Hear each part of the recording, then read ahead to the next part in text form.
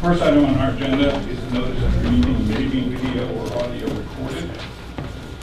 Second item on the agenda is to request for general public comment.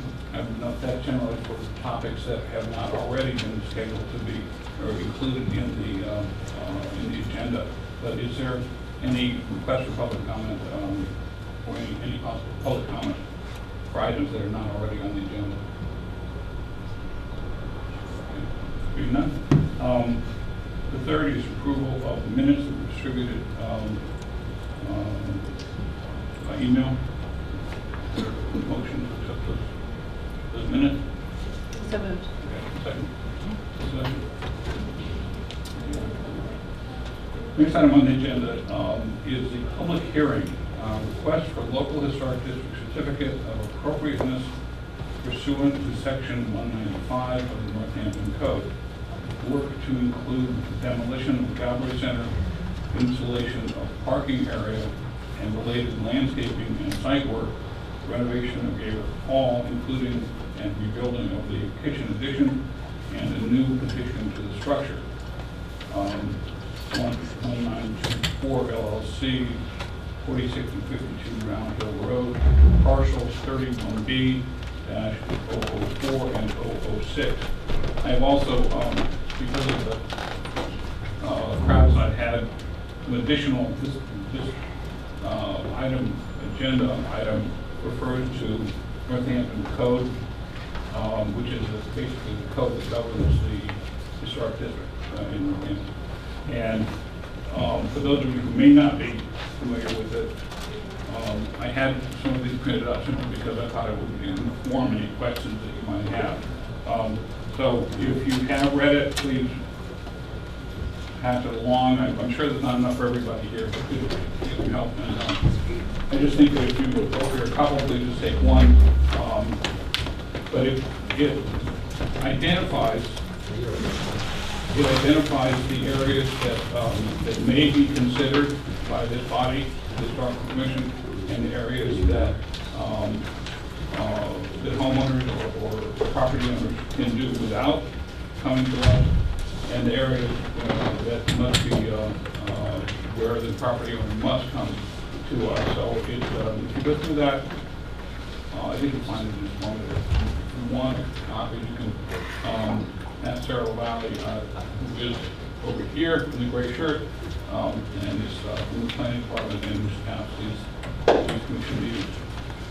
And she can give you copies later. Or they're also available on the web, of course.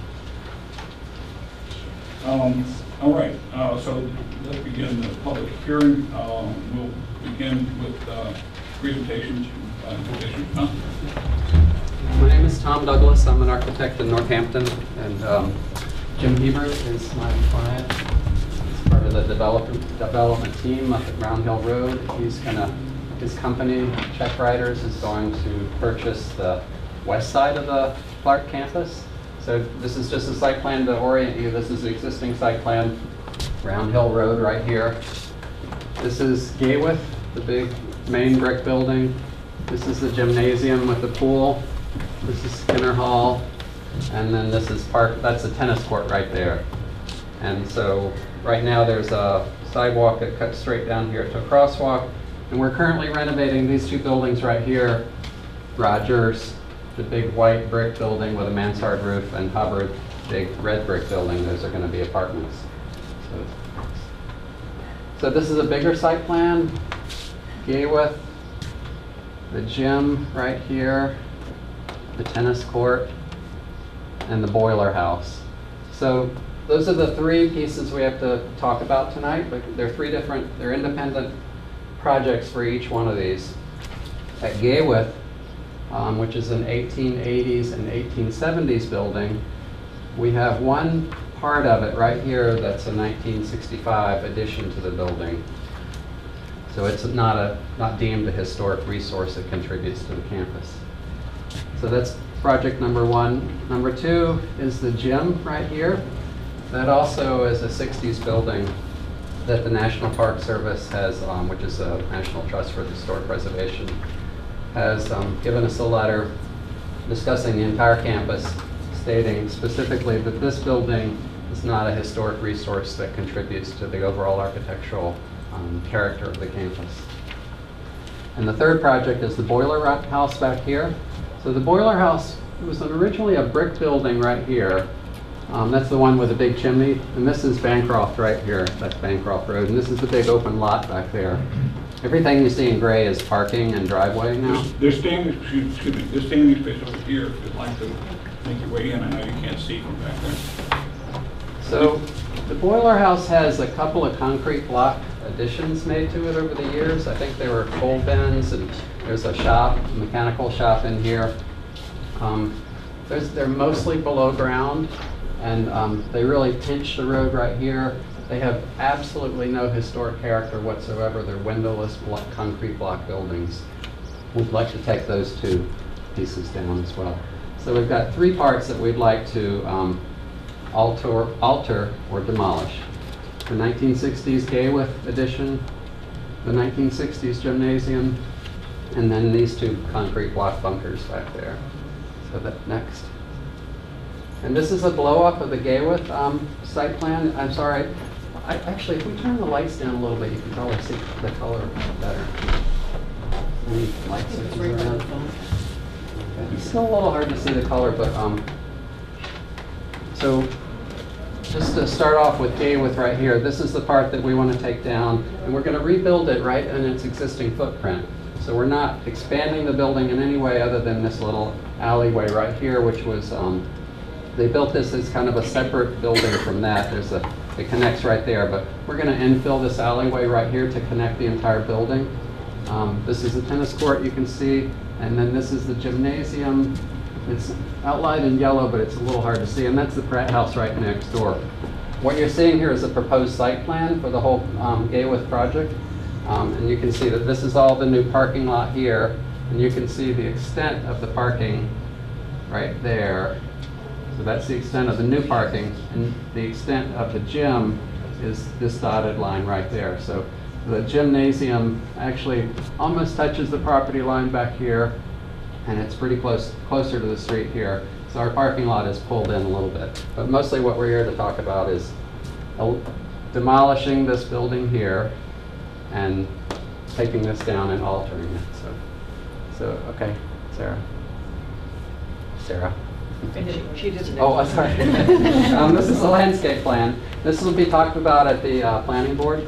I'm just showing it for, just so you can see that there is one. So, okay. This is the existing first floor plan. I'll just whiz right through these. But this is Gayworth. This is that 1960s addition that they put on. It's mostly a commercial kitchen with some dorm rooms upstairs. Here's the open alleyway right there. We're going to connect these two buildings and fill it in. Okay. This is the third floor. This is the original building, which we're going to renovate, and then that's the roof of the existing kitchen. Okay. Second floor, dormitory rooms. We're taking those down there, and you can see that most of the rest of the building is offices and dorm little apartments. Okay. This you can barely see. I'm sorry, but it kind of goes over the amount of area that we're renovating, which is in purple, and the amount of new construction there. So there's very little new construction. So, okay. And this is the same deal. This is the side elevation of Gayworth looking from the back. And this is the side elevation of Gayworth looking from the gym. Those blue areas just represent the areas of intense new building. So sorry, this is so fuzzy. This is the proposed first floor plan, and I apologize, it's so hard to see, but you can see we're filling in the alleyway right here. The main door of this building is right here off of Round Hill Road, and so the new entry to the building is going to be on the side here, and you'll come in this way right there. So this is really going to be the new main entrance. This will still be left open. And this whole section of the 1880s and 1870s building, we're going to renovate to National Park Service standards. The main entrance faces which way? Onto the street? This is the old main entrance Right. facing the street. This is the new main entrance facing the new parking lot. So it faces Pratt House, right? Yes. Okay. So if we could go back to the site plan if you wanted. And No, show I got it. Okay, yeah. Thank you. So what I didn't show on that site plan is there's a driveway, a new driveway that's going to bring you in here, and the new parking lot's going to be over there, and then the main entrance is going to be right there. So you can still come in this way, but this is where we're trying to get everybody in. And excuse me, this is the office building? This is the office. The uses for this is office use. It's all going to be one tenant. It's going to be Jim's business. He's going to expand into it over the years. He's not going to fill it up right away. But we're going to renovate the entire building in this project now. So, does everybody know what Jim's business is? No? I just have a question. Excuse me. The new business, is this going to be the business that's going to take the place of the pool? No. Is this where the physical, the heating plant is? No. Okay, so I'm not on the scale. If you fast forward through this, I'll show you some pictures. So it's this building right here. So you know this is the front of it from Round Hill Road. That's what we're calling Gaywood. This is the front. Also, that facade is right over there, and then this is this side that faces south. The Gross's house looks at this elevation. So that's the building. That's Gaywood. So it's a little confusing. There's Gaywood Hall, this one, and Galbraith Hall, which is the gymnasium. I just call it the gym. So, okay, so and that's our Gaywood as well. So this is the addition that we're going to pretty much take down and rebuild. It's brick, it has a little bit of detail. It really doesn't have any historic value. We're going to add a new addition in its place. And then this whole parking lot right here is going to get, this is where the new parking lot's going to be. This is right adjacent to the gymnasium. And all the rest of the building will be renovated to the parks. Are you ready for questions? Yep, well, you can ask me. Okay, we're from Pratt House. Yeah. So that parking lot is going to expand into some of the gymnasium space, correct? Yes. Okay, and how much buffer, I know in the back we're very close, how much buffer are we going to have between the parking lot and our property line, roughly?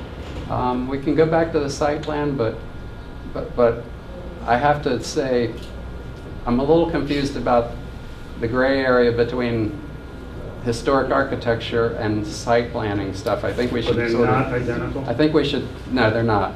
And this, I think we should Okay. lay the ground rules right now about what's important with the site plan and what's important with the building. Tom, I think you should finish your presentation and then we'll have questions, because I think probably a lot of these things that are coming will be answered, and if they're not, we could address them all at the end and maybe go back to one site plan and talk about site, Okay. if that's what you want to do. Okay. Thank you. All right. All right, next slide. These are the existing elevations of the building, okay. This is it's an elevation of the new part of the building. So this is, if you're at the boiler house looking up towards Gaywood, you're going to see this new addition right here. And if you're in the parking lot looking from the gymnasium, you see this new addition right here. And this new addition right here picks up some of the historic elements of the existing building, like the gable roof here. It respects the height of Gaywood, because the roof starts here. It's a 2-story building, not a 3-story building, so it's coming right off the top of the mansard, or the bottom of the mansard roof. And it has large windows that are very historic looking. They're big, modern Marvin windows. They're wood windows with real divided light, not divided lights, but simulated divided lights. And I'll show you a cut sheet of those. It'll have a little roof deck on the top. So if you go on, there's some 3D models. So that's looking from the street, from Round Hill Road. That's Gaywood. You can see just in the background. That's the addition that we're going to create on the foundation of that 60s building. So the reason this is set down low is because Round Hill Road is lower than the building. So we're trying to keep that new building, you know, it's further back. It's not so prominent on the street. A lot of landscaping you're not seeing here will screen it. And it's got some historic features, but it's a modern building as well. Okay. So as you go around, this is the new entrance right here. It's an all-glass entrance. Another thing that the National Park Service really does encourage is that when you have a new building next to an old building, that you have something in the middle It clearly differentiates them, and they really like it if it's glass because it's you're using a very modern material. It's a clear distinction. So this is the main entrance. Like I said, there's a handicap ramp behind this brick wall. These are very large windows, big rectangular windows meant to complement these windows here. Okay. All right. And it's got different size windows. These are large ones. These are little ones. They've got little transoms. And then this is a big projecting canopy right there. This will be a big, tall, well, it'll be, the floor plan is like a donut. There's a big hole in the middle of it. So part of this big gable on the inside will be steel framed with exposed steel frame trusses. And then it'll be a big, tall ceiling. Okay. Further around, it'll have a roof deck on top that you can't really see much from here, and then it'll have a lower deck right here. Okay. And this you can see, that's the existing building there, and then this is our new addition. And then this is the section right in here, that little open alleyway that we're actually, that's the one spot where we're building a new building. I only say that because we can't, we have to get permission to add to the building in that spot. And the only way we can actually add to the building in that spot is if it's a stair or an elevator, and it does contain an entry stair for the building. This is a Photoshop rendering showing ski with the new addition, and then this is that proposed driveway that would cut up here into the new parking lot there. So we can go back and look at the site plan and talk about the driveway, but that's roughly what it would look like now. We're trying to keep as many existing trees as we can. Okay. This is the cladding material we're using, that right there.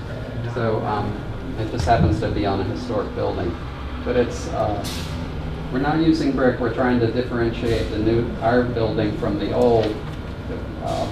Partly to keep it somewhat modern, but partly because the National Park Service really does encourage you to differentiate between new and old. They don't want you to just build a duplicate of an old building where you can't tell the difference between past and present. They want you to build a building of our time. So one of the new, modern, very, very durable materials now is it's a concrete panel. And I brought some samples of it. It's a thin panel.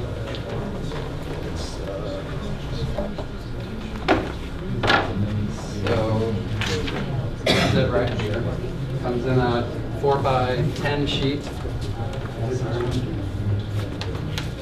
We can get it in different colors, and it's attached to the side of the building with an airspace behind it, and it's a great high-performance building material that is the future of building now. So, like I said, it comes in a 4x10 sheet, and we can cut it up into any size we want. And what we're proposing is that we cut it up into like 8-inch by 36-inch long planks, and we lay it up in a linear fashion, like a brick, but it's a much larger brick. And we don't want it to look like a clapboard at all. It has real small joints between it, so it's a linear fashion laid up like a brick coarsely.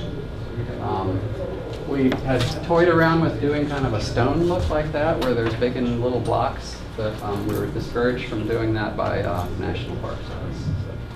But we are using a color that's different from the main building. This is just an example of the window we're using. This is Deerfield Academy. It's a project I worked on, and this whole addition right here is brand new. We added to their dining hall. And so these are the windows that I'm talking about. They're a Marvin window that's a wood window. It's clad with metal on the outside with transoms and a big double hung. So this is very similar window that we're using, and the doors as well. So, okay. And that's an example of the simulated divided lights that we're using. Okay. There's another question about lighting. I know that there's I can't really talk about light levels tonight, but we are going to use the light fixture that is historic in nature. We started off with a more modern light fixture that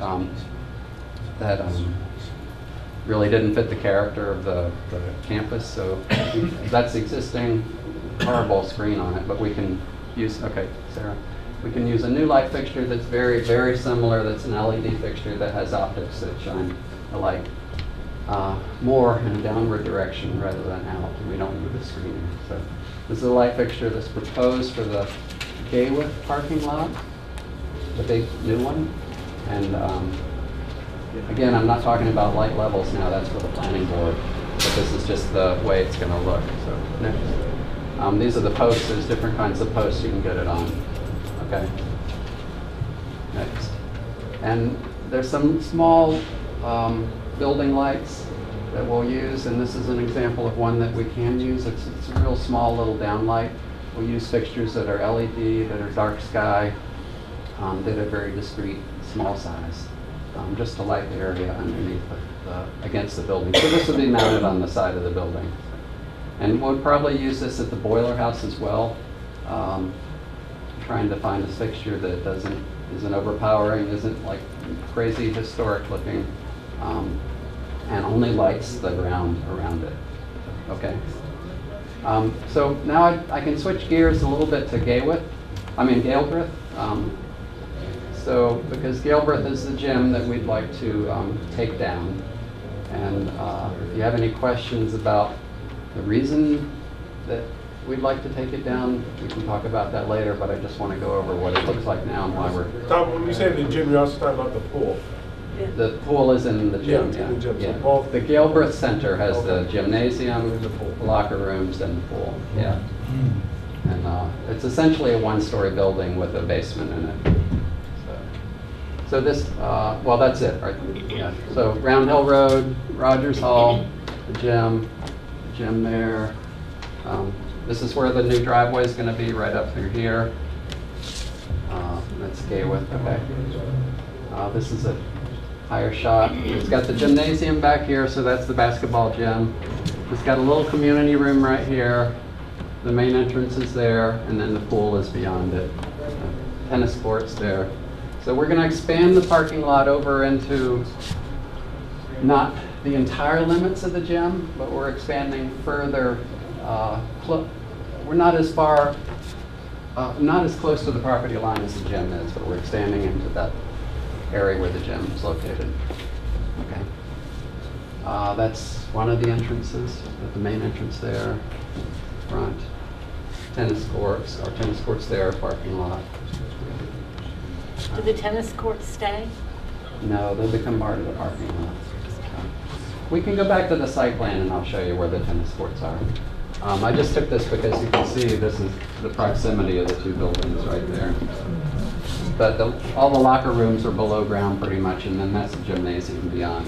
So that's the pool right there. So, the reasons, some of the architectural reasons we'd like to take that building down is, like I said, it's not a contributing resource to the architectural fabric of the campus. It was built in a style that's kind of pseudo-international style, but it's a really poor example of it. It really has nothing to do with the rest of the historic campus at all. And it's difficult to find a use for that building as well. So just, if you look at the architectural character of it on the surface, I think that you'll see that it doesn't really fit within the character of that historic campus. Okay. More pictures of the gym and frat house. Okay. You can see how close it is back there. So our parking lot will not be that close like back there. And this is where there'll be a bermed area to help to shield the parking from this area. Okay. The third thing is the boiler house. So this is the site plan. Here's Bancroft right here. This is the historic part of the boiler house. That's the chimney right there. And this is the sloping hill. You know, this is that driveway that comes up, a very steep driveway. And just a point of fact is, we can't use this driveway, and part of it's planned to be removed. And the reason we can't use it at all is because it exceeds the maximum steepness that is allowable for a commercial driveway in Northampton. So we looked at whether or not we could reuse that, because this is going to be converted to 3 apartments. They'll probably be the most expensive apartments on the whole campus because that building has a massive amount of equipment in it. And many of the windows have been bricked in over the years. It's just been really treated poorly over the years as a historic structure. But once we bring it back, it's really going to be an amazing industrial-like building. 3 apartments will go in there, and we're trying to get enough parking spaces near that building to accommodate the people living in there, so they won't have to bring their groceries from way down here just to get in here. So what we want to do is take down this building right here, the concrete block bunker, and there's another kind of bunker-like structure right here. So there's a 12-foot height difference between the driveway right here and the floor level down here. So we're going to build a wall right here that terraces down, and then this will be an open space accessed by the boiler house residents. And then they'll get down there by foot through a new stair here that you'll see on another site plan. And they'll get down there by car by a new driveway that's proposed to come down here for a 6-space lot. So there had been a question raised earlier about, well, why do we have to bring a parking lot down here?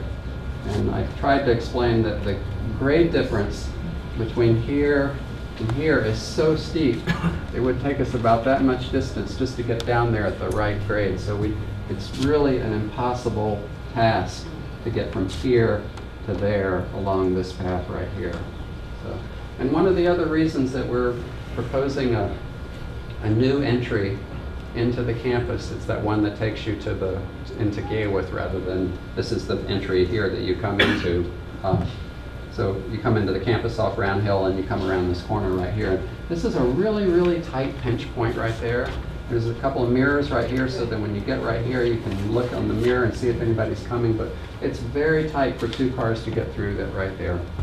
So that's one of the reasons we'd like to take this driveway here and relegate it to a secondary drive, so it's not the main entrance, because of the tightness there. And also the other reason is because if we can get our main entrance to the center of the campus, we're not going to be abutting a house like we are over where the driveway abuts the Gross's house. So I know they were concerned for a long time, and we'll go back to site plan and look at that. They were really concerned about the amount of traffic coming into the campus right next to their house. So by putting that main driveway into the center of the campus, we alleviate a lot of those problems with lots of traffic right next to a small residence. So, okay, the next slide. And so this is the proposed plan for the boiler house. You can see that those additions are gone. This curvy area is like pavers with planting all the way around it. There's a wall right here. There's a set of steps that takes you down. And then this is that proposed driveway that takes you down to that proposed parking lot right there next to this boiler house. That's the little engineer's cottage. It's a little single-family house. That's one of the historic structures on the campus, which we're renovating, and it'll be leased as a single-family house. And this is a little wood frame garage. This is also proposed as a possible lot in the future, but that's not part of this hearing. Okay. Where's the street? Where's the floor? Which street? The last, Round Hill. on the last picture. Yeah, Round Hill is down there. way down here. So this is Bancroft, right there. Okay, got it. And this is that long, kind of skinny driveway. Okay, we can go on. This is just a plan of the existing boiler house. This is the part we're preserving right here. It's got a ramp up to this concrete ramp structure. This is that concrete block bunker here, no windows. You go back through a little vestibule there. There's the chimney right there. The main entry to the building will still be right here, and it'll be 3 apartments in there. And we'll restore all the missing windows. We'll repair all of the broken windows. We'll do everything under the guidance of the National Park Service, and I think in the end it's going to be a really beautiful building. This is an existing elevation. These are windows that have been filled in with brick over the years, and that's a garage door, and this is a horrible metal door they cut in. But it does have some really amazing arched windows and beautiful brickwork. This is the block bunker there. You can see most of it's kind of sunk below ground. And then you can see that the 12-foot height difference between there and there is pretty significant. So, okay. All right. This is the elevation if you're looking through that block building at the boiler house. So that's the boiler house. You're inside of the block building right there. So these are old former windows that were there before this block bunker was built. So we'll restore those to the way they were before. And this will be the level of the patio in front of the apartment there. This will all be gone. Okay. That's the side elevation. All these windows have been bricked in over the years, and then that's the bunker right there. You can see the chimney. Okay. That's the way it exists. Kind of 2 levels of bunker there. This one I think actually can support a car. I don't know what's inside of there. Don't you want to keep? That's a little engineer's cottage where the driveway will snake down over there between the garage and the engineer's cottage, and that'll be restored. Okay. And we'll keep the chimney, we'll get rid of stuff like this. This will become a big new window. That goes away. You can see the stairs and the ramp and the elevation. The height difference is really significant. So Tom, on that photograph, where would the parking spaces be, please? Pretty much I'm standing in it, so pretty much right there.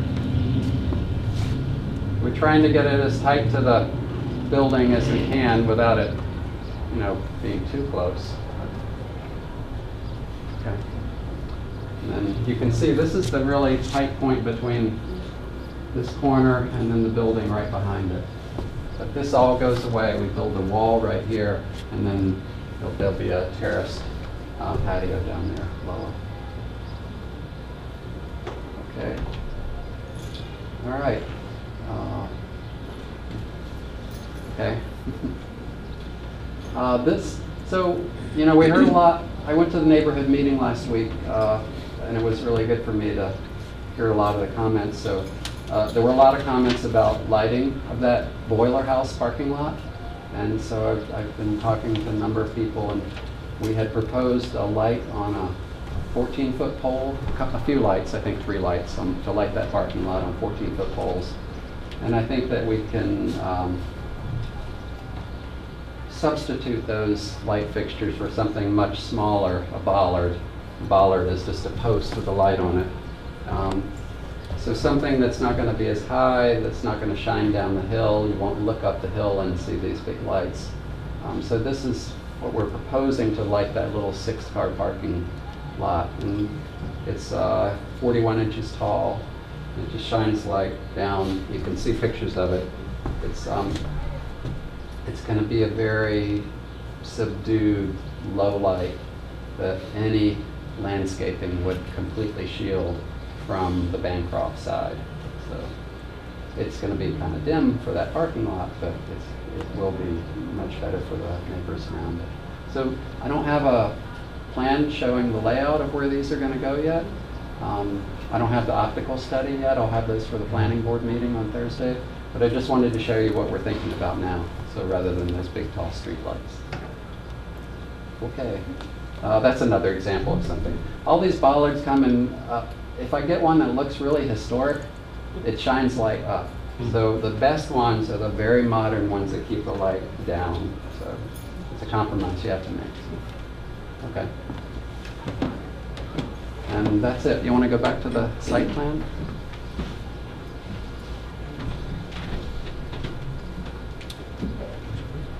So I think that's the end of my presentation. Okay. Are you the only one presenting from the petitioners? Pardon me? Are you the only one presenting? Yes, and Okay. unless you, Jim can answer questions, but yeah. Okay, good. Could somebody turn the light? Do we have any more visuals? Well, if you want to just point at the site plan with Could you questions point or it? something. You can go back one. Okay, that's a good one. Great. So we will ask for comments from the audience. I will ask that you, because of the number of people here and obvious level of interest, please make your comment being aware of what this committee does and doesn't do. As you can see in the section 159, chapter 195 documents that are sent around. This committee does not have purview over site plans. It does not have purview over parking lots, over vegetation, over lighting. I wish it did. I love old houses, as every person in this body, and in fact, we would welcome your participation in the future, because we in fact are in the process of coming up with proposals to the city council that would allow us to have greater control over features that might have impact on the historic property. So it is with regret that I tell you those things. At the same time, we can't invent rules. We have to abide by city ordinance. So the reason I handed out section 195 is so that you can see that if you have a comment about landscaping, grading, terraces, walks, right-of-ways, sidewalks, planning, removing the trees, that's a planning department issue. I would love to talk about it. I love trees as much as I love old houses. We can't do it. It's not in our purview. We are explicitly prevented from having a purview over parking lots. I wish we weren't, but we are. That's an area where we hope to see some change in the future. We can't even regulate lighting fixtures. Again, same comment. So we welcome your comments, but I don't want you to feel frustrated by bringing up an issue that is not relevant to this particular committee. What we do have control over is what's allowed in here, and if you have questions about that, you certainly welcome. Now, because of the number of people here,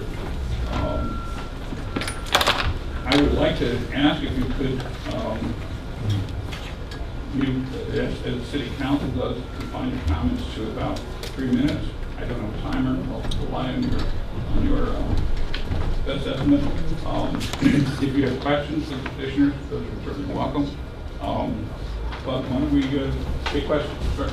I don't have a question. Well, perhaps I do have a question, and I guess you prefaced it by perhaps telling me where the correct forum to address our concerns would be. I'm one of the resident owners of the Pratt House, and our concern, we're not in opposition in any way to the plans. Our concerns are for our building and property during the demolition process, and the need to be sure that our building will have a liaison with the developer, with contractors and such. I mean, we have concerns certainly about our, when you show the tightness of our building to the property line, along that very edge where our 4 HVAC systems are. We need to be sure that those will be protected, that whether it's winter or summer, that we'll still be able to use them without concern about, dust and demolition debris. So that demolition debris that will inevitably find its way onto our property will be removed. That soot that discolors the building will vanish. We'll have adequate heads up from whoever is overseeing this, a liaison, from you all to a liaison that we're going to determine from our building, that we'll get a heads up and such is going on. And, that sort of thing. I mean, we have concerns about a stone wall that borders our front, and the vibrations of demolition. So we were awfully close, as you know. And so these are our concerns. And I don't know where the appropriate forum is to make sure those concerns are recognized. Well, we've talked about those issues for quite a while there, and I know that it is really important to have a close relationship with you during the process, to give you fair warning and to sort of work with you during the process, because it. Hold on just a second.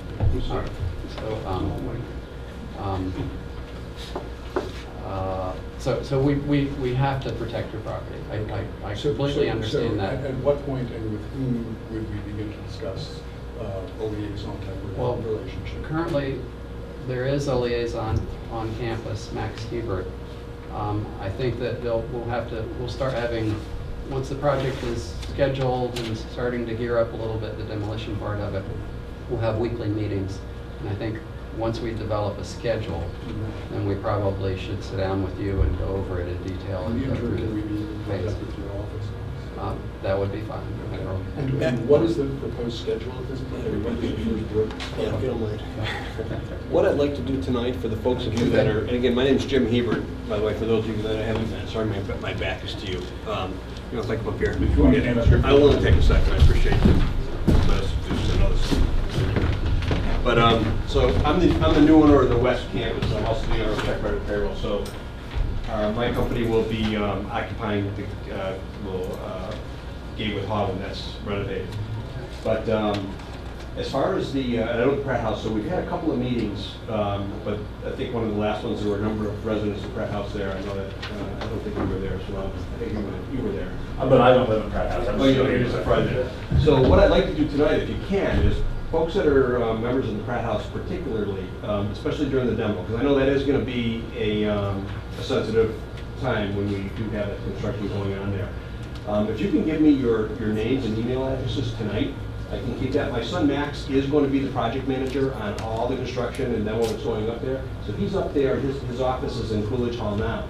So his door is always open. So if you folks ever want to walk over and get an updated schedule or anything like that, we can certainly do that. But I am more than happy to sit down with you folks on a regular basis to discuss the schedule for the demolition as well.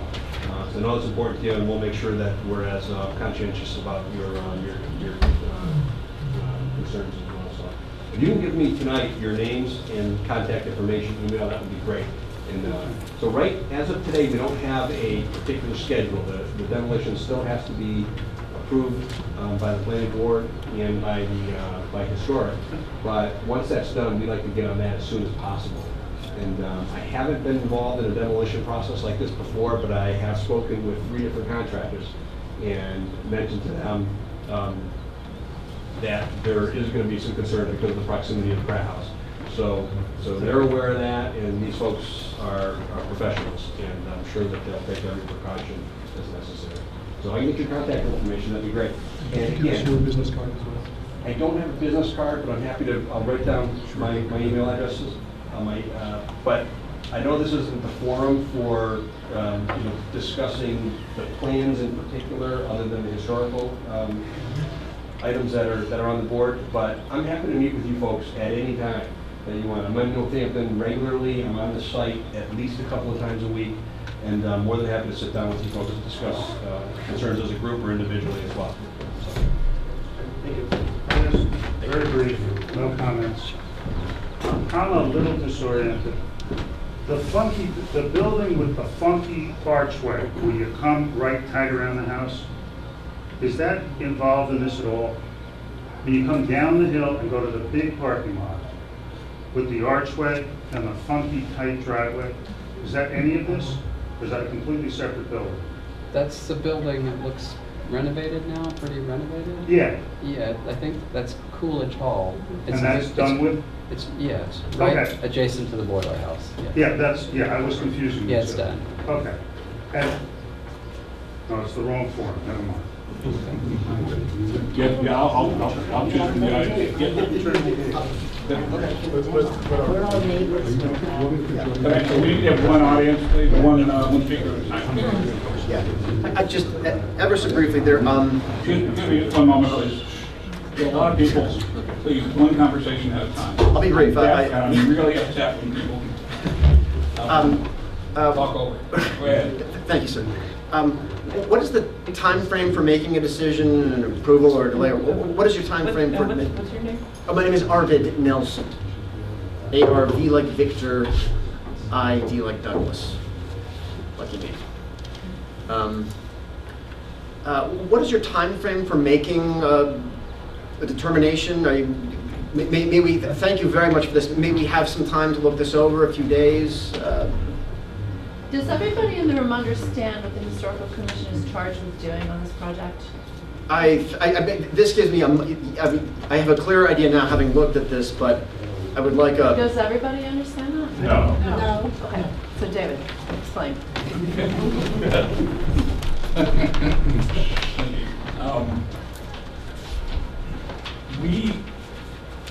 Where to start?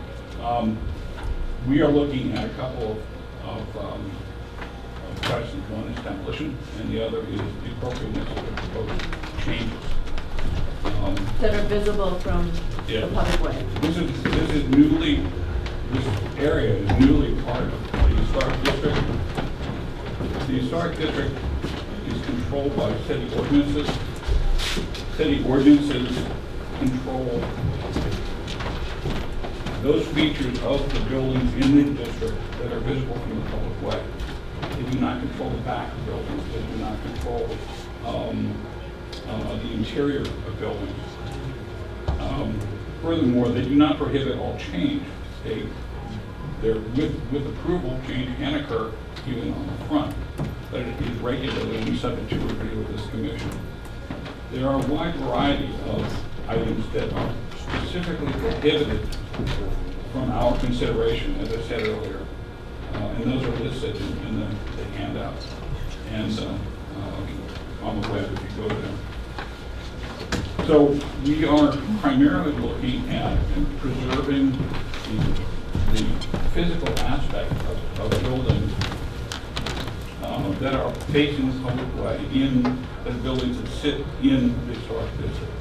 That's all that we do. We do not do site plans. We don't look at setbacks. We don't do a lot of the things that I think any homeowner has a very, very reasonable reason to be concerned about. And there are bodies in the city that do treat that. So I would recommend that you talk with the planning board on that. But our responsibility is to try to make sure that a beautiful historic neighborhood is preserved as much as possible within the purview of our work, so that it is there to enjoy for people, for citizens in Northampton for years to come. It is not to completely stop all progress. It's not to prevent anything from changing, but to preserve it as much as possible. This kind of balance between what you would like versus what you're actually able to regulate is normal, because a lot of the residents in historic districts don't want to be regulated on every single little thing. Occasionally they do. There's some districts where you can't paint your house a certain color unless you get approval, or you can't change a bush in front of your house or something like that. This isn't that district, and it won't be unless people want it to be. It's really up to the residents of the district and the city council to create the terms under which everything works and lives. But currently, these are the terms that are represented here. So it's our responsibility to try and see that those are upheld. Martha, do you want to continue on? I'm sure. Yeah, I would be happy to make some comments on this. As part of the Elm Street Historic District, every property owner should be aware of the design guidelines that have been prepared for individual properties and all of that. That sort of tells you what is appropriate as far as making changes to the buildings.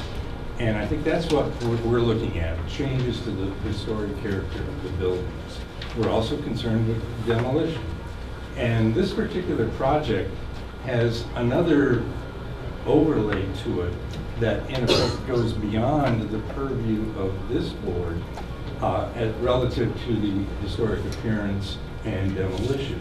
And that's the fact that the applicant is applying for investment tax credits, as I recall, under the National Historic Preservation Act of 1966 that creates a situation where there is actual design review by professional architects and architectural historians through the State Historic Preservation Office to make sure that the work that is done on a historic building is appropriate. They have guidelines that were written back in the 1960s, modified over the decades. They're this thick that tells you what's appropriate to do with windows, what's appropriate to do with exterior building materials, roofing, everything like that. And they will be actually reviewing this project, and I think the architect here, Tom Douglas, has been working with them with some of the review processes. So there is that really super design review relative to the historic design elements. Now, one of the key elements, I think, and I think Tom pointed this out, is that when you have an original building, there's one way to treat that, and that is to work with the existing properties. It's better to preserve and restore than it is to replace and all of that. But when you're creating a new structure or an addition or some linkage, preservation philosophy says that you should be able to stand in front of that and say, wow, there's the 1880 building, and look, there's a 2016 building. The architects of today have to have the same opportunity for glory that the architects of the 19th century did. And so I think you'll see that reflected in the design that's presented here. You know, that's why they look different. It's not a fake addition coming onto the building.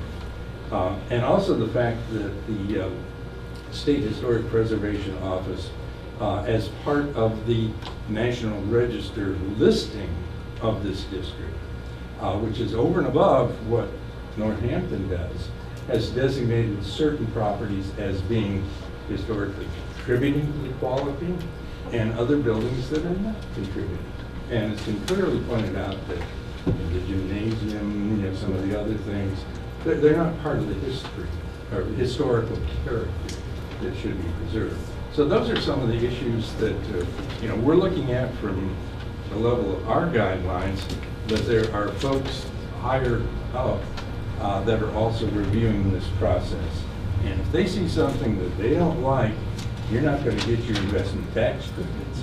And if those go away, the project's probably going to go away. So you're going to be very careful and working with your architect and working with them to do something that meets their guidelines as well as our guidelines. Thank you. So just that's extremely informative. Just very, very quickly. So there's the local historic, there's also a state historic and a federal. So are there three different? Okay. The National Register of Historic Places was set up in 1966. Okay. It is administered by the National Park Service. Okay. As their agents in every state and territory around the country, they have what's known as a state historic preservation office. Okay. Okay. And so a project goes through the state does what they do. Okay. They send it on up to national. I see. And they work together. So it's a teamwork kind of thing. I see. The national standards and things like that are set up at the national level, and at every state level, they have a group of qualified people that work with property owners and state projects within that community. And they have their own additional set of regulations and guidelines. Is that correct? Yeah, okay. if you want to look those up, go online and look for the Secretary of the Interior's Standards for Rehabilitation. I think that's what it's called. Okay, I'll find it. Okay, there it is. Right. And you can. Okay, I'll go to town. Right. And then just ever so briefly, what is the time frame for your making a decision? The commission has 30 days from 30 tonight days. to issue ordinance. Okay, great. That is it. Thank you. Yes, sir. Do you always want her name before we speak, or Andrew Batchelor, B-A-T-C-H-E-L-O-R? Is there a particular standard that the board applies when trying to decide whether or not to approve the demolition of the gymnasium? Is it just we're okay with it, or is there a particular term of art or anything that you follow? So the commission would have to determine that any building within a local historic district that's proposed to be demolished has no significant historic merit or historic relationship to the district. And is it fair to say that when you make that decision, you don't put into consideration what will go in its place? So when you decide on demolish, whether or not to demolish the gym, your decision is the same whether it's going to be replaced by a 6-story building, a park, or a parking lot. Is that correct? Yeah. Thank you. And then I guess my concern, and when you look at the historical nature of all the buildings on this campus, I think how they interrelate with each other is important, not just in terms of the grounds, but the buildings themselves. And I know that Skinner has not yet been decided what they're going to do with. And so I would just hope that this board, when they decide how they're going to vote, that they think not only about how one building looks in the abstract, if you're just to say, this is sort of an ugly pool building, you know, this isn't what we would design. But if you think about how the buildings interplay with each other, and campuses across the country have buildings from different eras and different ages, and they work together. And this is a project that's going to be ongoing, and I hope that the board takes that into consideration. Thank you very much for your time. I would just like to add that people know that though if new construction was put in after demolition or in an empty lot that existed in the district, am I correct to say that you have jurisdiction over the new construction? So it's not only existing buildings, but it would be. But it'd be a separate vote. This one could be torn down, and then there'd be a Right, vote. and then there would be that whatever came to the table, they would have again, would have to be approved by the historic. Again, to answer your question also, in a little more detail, we look obviously at the age of the structure. And the older structure is more we pay attention to its role here in Northampton. We look at it, how prevalent a certain style is, whether this is one of a few or one of many. We look at sometimes condition, because there are some buildings that are beyond rehabilitation. We look at historical events that might have occurred, or historical figures who might have lived in a certain building. We're using the sort of Hewlett-Packard garage standard. There are certain buildings that are historically significant, even if they look modest. So all of those go into our judgment. Generally speaking, if it's 100, before 1900, you automatically will give it a very thorough evaluation as for its whether we should give an approval for demolition. If it's between 1900 and 1939, if I remember correctly. Well, that's outside the historic Sorry, district. That's outside the historic district. So Yeah. all buildings proposed If for it's demolition. citywide, we will look for whether it's a residential real model for a certain kind of style or historical role in the city. So we try to, we approach all demolition with great regret, and often try to use the process to help owners think about alternate ways that they could use the building to help save it, preserve it, and in some cases move it in those cases. So it's done with great thoughtfulness. Yes? My name is Brenna Pai. I live at 60 Crescent. I just want to follow up on the two previous questions. I understand then that the building is considered on its own, whether the demolition is acceptable or not. And then if another structure were to be erected, that would be considered separately. But if a parking area were to, if it's a parking lot, that's not at all within the purview of the same committee, correct? So it becomes a piecemeal kind of process, doesn't it? Yeah, I think David mentioned something really important as we are in the process of reviewing the existing ordinance just for this purpose. And so, we may be proposing changes to the ordinance to, tighten it up a little bit. I think when the ordinance was Proposing passed, changes to the ordinance specifically, what do you mean? specific to the historic district, so specific things that we can, pass judgment on. A lot of things that David mentioned, I think people are here concerned about tonight, like the landscape, the parking, the curb cut, the trees, the Amount of pavement. We don't, that's all planning board stuff. Right. So we're in the process of reviewing all that, and I think what I just wanted to say is that when this district was formed back in the 90s, there was a lot of negotiation that had to happen to make it a possibility, because there were many people that didn't want it. And so in order to make it happen, there were concessions that had to be made back and forth. So we got a district, may not be as regulated as some people would want, but it was put in place so that it was a kind of a consent, or a happy medium, I guess I would say. So if we are proposing changes and people are really concerned about that, your support would be great.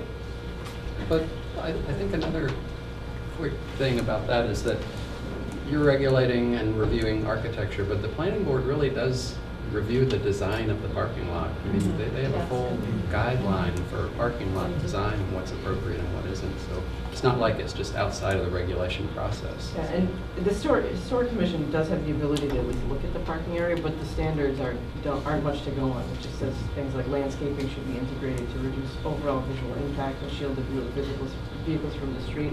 But the planning board, the historic commission has some limited abilities to look at parking areas and landscaping, but the planning board does have very detailed standards over what is around. Yes, sir. My name is Joachim Stieber, S-T-I-E-B-E-R. I'm concerned with the aspect of this request that deals with the increase of 90 new parking spaces, because that's part of the issue. And I noticed that under your guidelines, parking is one of the considerations. It's not exactly like a building, but if you have a historic district that's surrounded by a residential area, if you introduce substantial new traffic, you are changing the overall complexity of that issue in a way that's quite closely related to the architecture. And what troubles me is that this request for 90 new additional parking spaces is that I've heard nothing about encouraging the future tenants to encourage limited use of driving. Any business operating in Northampton is asked how many of your employees will share rides, how many will come by bicycle, how many will reduce the volume of vehicular traffic. I've seen nothing here that suggests any effort to tally with those concerns that are normally asked of businesses, new businesses in Northampton. What we are in fact being told is that they are planning to make space for future expansion of the businesses and their traffic needs.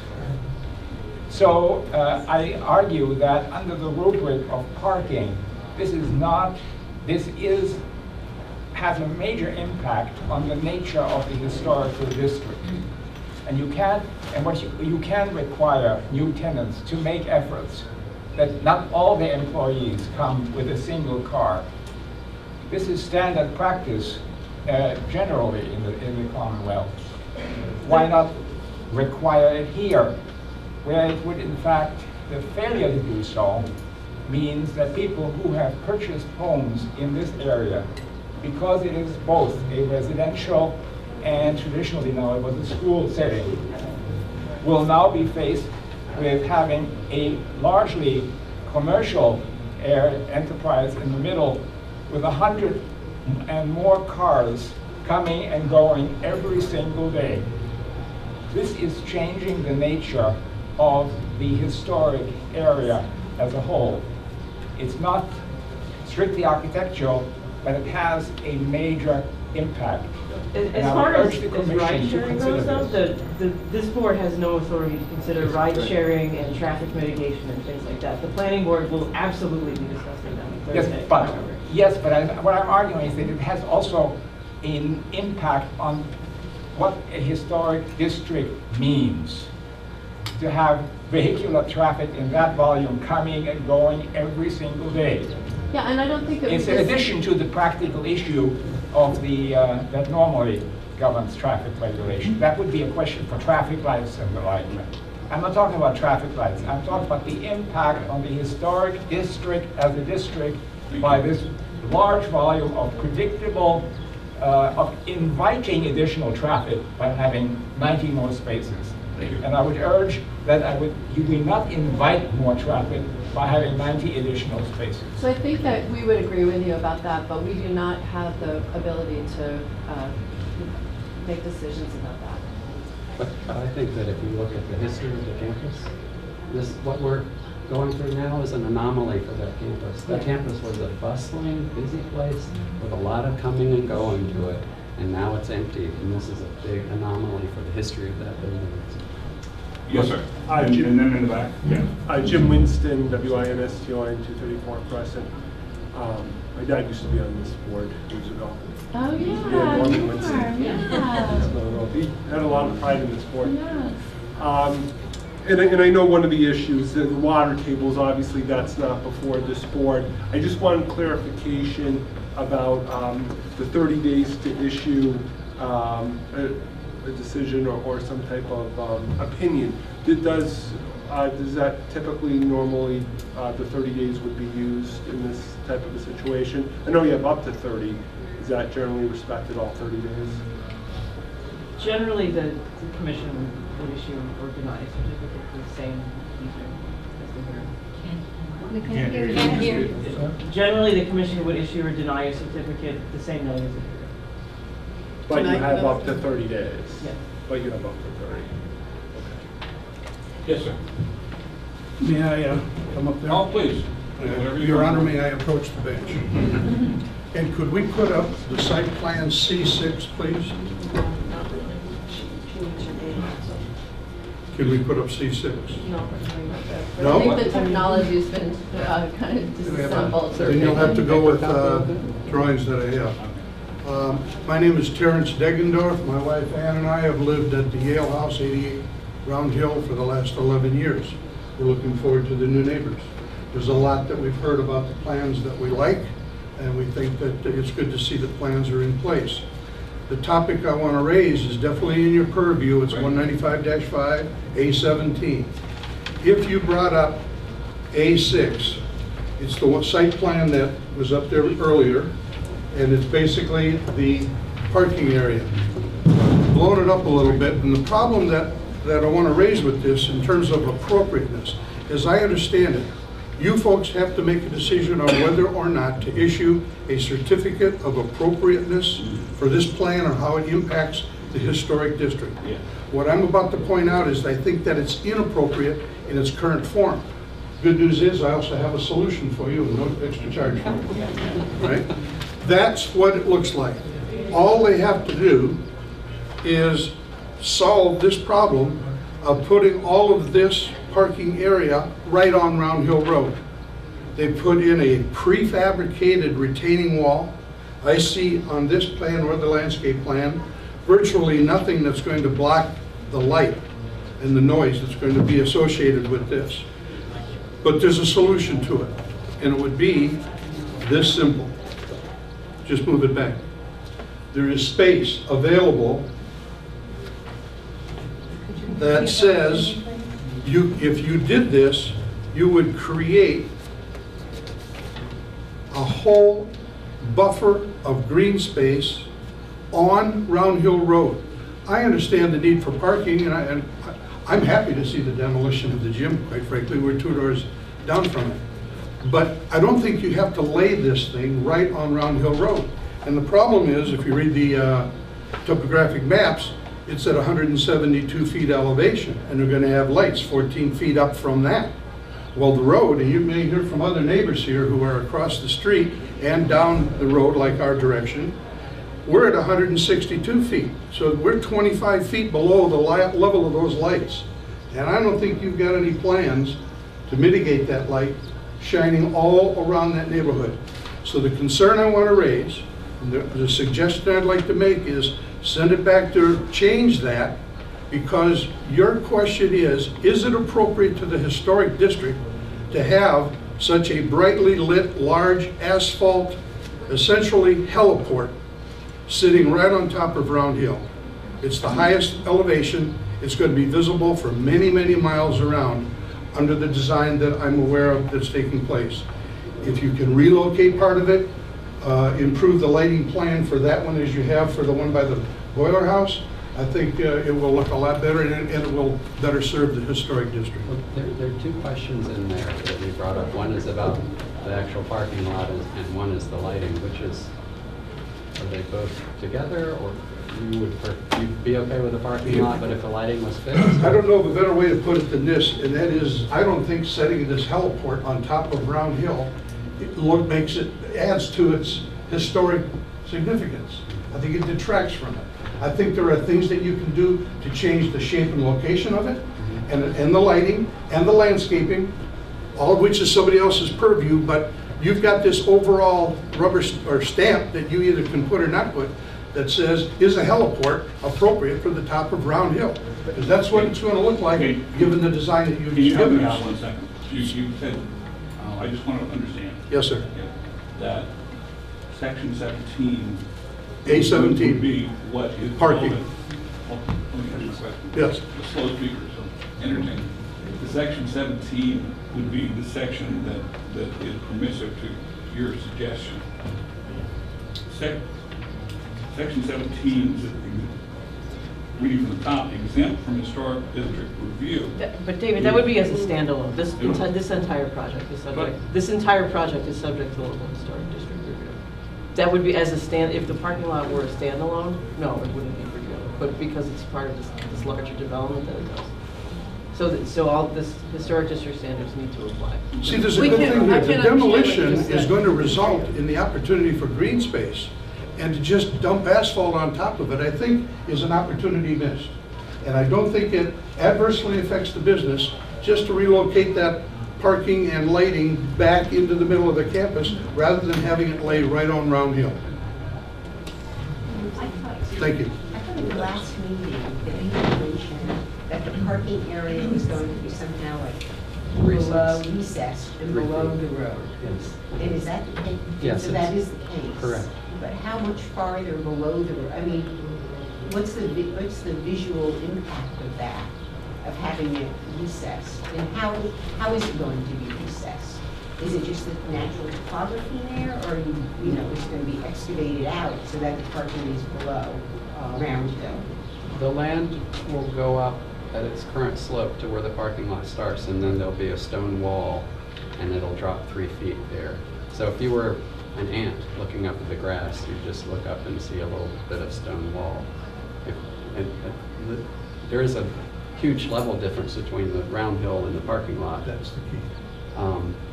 So that as you look up, you're never going to see the parking lot because it's going to be recessed down. Okay, so then how does that impact the people living nearby if the parking lot is recessed? It depends on the height you're looking at it from. If you're looking at it from the second story of a residence, you'll see it. If you're looking at it from Round Hill Road as a pedestrian, it won't be in your view.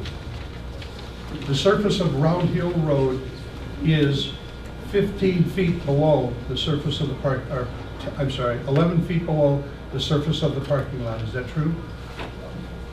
And then your lights are 14 feet higher than that. Well, yeah, that's why I was getting at trying to separate the light issue from the parking lot location issue, because they're two very separate issues that would be solved very differently.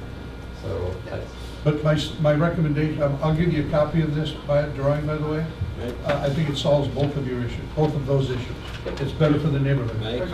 This isn't even the historical commission's purview. Disagreement. Yeah, I'm confused. One person, and I call on them, and this is how we have to run the meeting. Yes, in the corner, ma'am. Oh, okay. Ma'am, My name's Ann Deggendorf, I'm at the Yale House. We also not only have second floor residents, we have third floor residents, which is even our higher view. So you can put all the landscaping you want, but I know this isn't historic, but if you're in a third floor, you're going to be looking down on the parking lot. You will see everything down below, not just eye level or below eye level. Thank you. So right now you see, I'm just so I'm clear about this, when you're on the third floor looking down, you see the roof of the gym, right? Because it's only a one-floor structure. Yes. You see the tennis court, which is also an impervious surface, page, right? And then there's a large parking lot that's on the north side of Galway. Correct? We don't see that because the Pratt House blocks that view from Okay. us. Their third floor would be able to see it, I believe. Right. So, there's a lot of expansive, impervious, plain, blocky surface that you're already looking down on now. So one thing that, I'm just pointing this out, one thing that the parking does is because there are requirements in the city to break up the parking and include planting. So it's not one big mass of parking, but there are parking aisles that are, there's no planting plan here, but I'm assuming that those will be planted on the aisles in the parking lot. It says rain. Okay. So, it may have a different effect than what you see, just given what's there now. I'll leave this with you. Thank you. No, I saw it. Yes, ma'am. I understand it. Brooks Robarts, 20 Langworthy Road. I've heard only the architects discounting the buildings that are subject to demolition as having any historical value. I heard you say that you take particular concern for buildings born in the 1900s. What about the case of buildings in the 1960s? Are they or are they not considered of historical value? They can be. It depends entirely on the I building. haven't heard a discussion of that. Yeah, I can address that a little bit. Usually, buildings that would be, 50 years old or something like that are entering the realm of the possibility of becoming historic. And so you have to look at them on an individual basis. Was this a site of a historic event? Doesn't have anything to do with the architecture, but it might have historic significance. Was it designed by a famous architect? Was it designed by an unknown architect, but it's considered an outstanding building recognized in its lifetime as being an outstanding piece of architecture? So you take a look at these buildings on an individual basis. I'm building off of Mr. Batchelder's comments that one consideration needs to be how the various buildings relate to one another. That has to be taken into consideration as well. Right. Yeah, the whole notion of context, the buildings in context. But here, we have an interpretation through the State Historic Preservation Office, and they use, of course, qualified architectural historians, architects, preservation architects, and their opinion is that no, these are not of historic significance. Now, if that building had been designed by Frank Lloyd Wright or something like that, or somebody else that is sort of world famous, then they would take another look at that, because then it becomes part of architectural history. But based on their expertise and their opinions, highly qualified people, they say no, not this one. But that doesn't mean this historical commission necessarily has to follow. No. Yeah. Yes, sir. I'd just like to add a comment in addition. I argued before for the overall limitation of parking. But I think it is, if you have parking, there are many cities that have historical plazas and have parking. Namely, they put them underground and put grass and make it look the way it did before. So that is an option. And why, if the developer wants to create really first-class new land site in Northampton, why doesn't he go that route? It might be more expensive, it might decrease his profits, but that should not be our concern. Our concern is the appearance. And if you put the garage underground and grass on top, then you don't have the heliport effect up on top of the round hill. Thank you. Yes. My name's Anthony Jerzina, G-E-R-Z-I-N-A. I'm just looking for some guidance how to interpret 195-1, your purpose statement, specifically preservation and protection of, I'm leaving some words out, okay, characteristics of buildings and places. How would you interpret the places in that paragraph? I'm sorry, Mr. Well, You 195. said characters of buildings and places, I'm trying to agree with you. Well, what does places mean to you in that context? Does place mean Northampton? Does it place mean Round Hill Road? Now, usually the interpretation of places is a place where a certain event occurred. For example, if that was where the gallows was, where they were hanging people in the 17th century, that would have a sense of history for that place. So I think that's generally the interpretation in by the National Park Service as well as by most historic preservation. So then the characteristics of a historic neighborhood Well, and Does it? here again, the fact that the Round Hill area has been surveyed and listed or determined as eligible for listing on the National Register of Historic Places, as well as on our local historic district, means that people have interpreted this and identified which properties contribute to the quality of the district and which buildings don't contribute.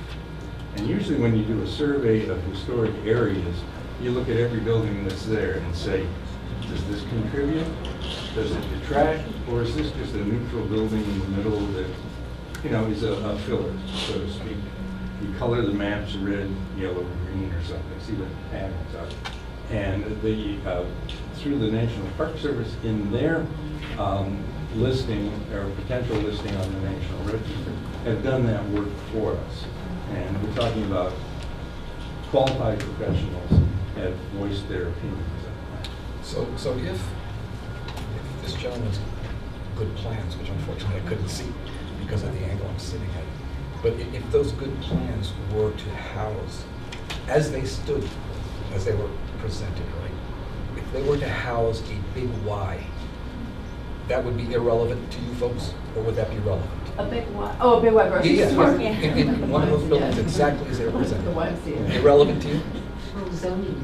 On the big Y in the supermarket? Yeah. The local zoning ordinance would. So it would be One of them irrelevant. being the zoning, and number two, the signage and et cetera, the typical supermarket Just as they were permitted. just as they were presented, no signage, no I nothing. can't hear you. This commission doesn't deal with use. Fine. It deals with That's my question. architecture. and- Good, that's my question. But I think a lot of the things that you're bringing up are really important, and the things that, you know, we will, as we move forward towards revisiting the ordinance and what is governed and what is not, for what we can review and what we can't review, you know, this is a perfect example of maybe it's not working as well as it could be. And we need to, you know, we've had a few things happen in the Elm Street district in the last year that were like, wow, you know, that got away.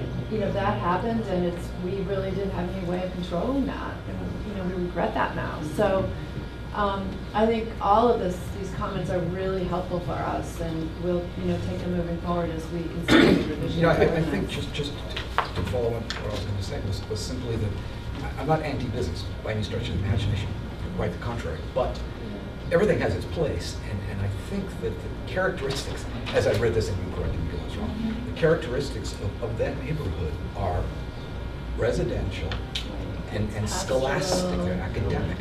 And it's not commercial.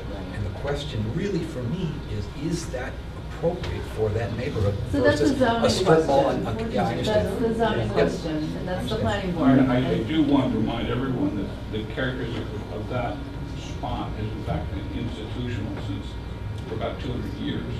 It has been Round Hill School, it has been a hospital for hydropathic medicine, it has been certainly Clark School. It has gone through, there have been a number of institutions that have been built and then torn down on that exact spot. And while the surrounding homes are some of the loveliest and most, to me, the most preservable in the city, I do have to just note that that particular spot right on top has been a number of institutions, probably back to almost the early 1800s. Yeah. I'm Jennifer Addis, and I live on Bancroft Road. I'm curious about the way that you, at some point, may be reviewing the ordinance and what your jurisdiction, you know, what you decide about, what you don't have say about. Is that going to happen anytime soon, or is that way out beyond the scope of our concerns? We've just started discussions about that, and if any changes would have to go through a public hearing process, I'm correct, Sarah, about that, before it ever went to city council for anything. So it would be great, you know, if we could have people coming out for any kind of public forums we have on that, because, but as I said, you know, not everybody in the district likes it. There's some people, property owners, who wish it would just go away altogether. So you have to really strike a balance with what's possible. in order to get it, changed, or passed to begin with and then changed. There's some diplomacy that has to go But just to on. be clear, that this does need historic commission review, which is why everyone is here. And if could I say one thing, just, because I don't want people to think either that we're unsympathetic. I mean, and I know our mantra is, it's not in our purview, because we're tied by, we have to follow the ordinance and the strictures of the ordinance. But I just want to say that I live near the old state hospital, and really right in that neighborhood. And obviously there've been tremendous changes up there. And well, what is it called now? Alfred Cole Morgan is now up there, and I might say to myself, well, this is a business. But I think what happens is I've lived in that neighborhood for 40 years, and even when I moved in, it was a quiet neighborhood because the state hospital was not at its height. So the reaction of the neighborhood was very similar. We don't want all this new traffic, we don't want all this new housing, and what do I want to say? So certainly I and the rest of us, I think, also are not unsympathetic to your concerns. I don't know what else I can say about it. I mean, I definitely feel, but I think also it's a very similar situation, and I think that I'm not happy with everything that's happened up on Hospital Hill. None of you are going to be happy with everything that's happening up on Round Hill, but it's just somehow all these city boards and agencies have to, and by listening to neighborhoods' concerns, just have to come to some kind of, there just have to be compromises. Nobody, I'm really sorry to say, it's just true, nobody's going to be completely happy. Nobody's going to be happy. And 66 is not Bancroft or Round Hill. Well, but there are very small roads. I live on a very small road, and I don't want to go into it, but we got a compromise of making this tiny street one way, so that all the traffic from the new development would not come down my tiny street.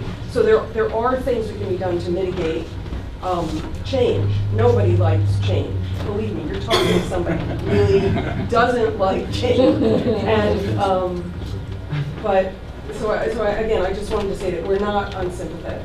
And a lot of us have very personal things in terms of really wanting to be sympathetic, but we're constrained by the ordinance for one thing. Yeah, I just had a question that I think staff could probably answer. If the commission takes a look at this and says, demolition's okay, that's our purview. If we take a look at it and say, the design of what you're proposing for the historic structures looks pretty good, that's okay. And knowing that we can't really comment on the parking or the site plan, if we include in our motion that we would encourage the planning board or whatever in their review of parking and lighting and all of that to be conscious of the impact on the historic area, and that we would be happy to give them wise counsel at their public hearing if that would be appropriate, since it's not in our ballpark, but we can maybe make a little play come in the back door. I mean, it would be hard to put the onus on the applicant to do that because the decision is a binding document on the applicant. But the Historic Commission could certainly make comments to the planning board as well. And there are some standards about parking in the design standards, but they're pretty. It's more for not very residential parking areas. Okay. Yes, sir. Andrew Batchelor again. It sounds to me like there's some disagreement among the commission as to what the exact purview is, whether or not parking. I'm sorry, I don't know your names, but the woman with the computer is saying that parking. My apologies. It sounds like you're saying that parking the whole project can be considered and should be considered. And I think myself and a lot of other people took your opening statement to heart and didn't talk about these other things. And I think, at least I am somewhat confused as to what should be raised here. And so I know that this is a contentious issue. I myself like a lot of what's going on here. I just have small comments, but I think if my concern is if we go forward on this is just frankly grounds that are going to hold this up on appeal down the road if there's a confusion from the beginning of the meeting as to what's considered. So I respectfully request if there's any way possible that some sort of clarity can be brought to this and issued to the neighborhood, and then this meeting can be resumed a week from now a few days from now, but just so that people can understand exactly what's your purview. There's no confusion. We don't waste time down the road having to do this over again because people held something back or anyway. So I don't want to delay So things. if I could answer that, the commission is basically determining is what's being proposed appropriate for the district. There are some guidelines to be able to look at that. For example, the ones about parking, or they just say that it should be landscaped and there should be some separation from the road. If it does those things, then the commission wouldn't really have much of a basis to turn the project. So it's not so much that it's outside the purview, it's just that there's limited grounds on which to. But the planning board has very specific standards that they can go line by line and say, does this project meet these? Okay, thank you for that clarification. Yes. I'm Ernestine Stieber. We live down below the boiler house on Crescent Street. And I would like to know specifically how many lights are going to be planned for the parking area that go with the apartments. Can't answer that question now because we recently changed the type of lighting we're going to use there. And Just you today. don't know how many are planned? I'll know by Thursday. Okay, thank you.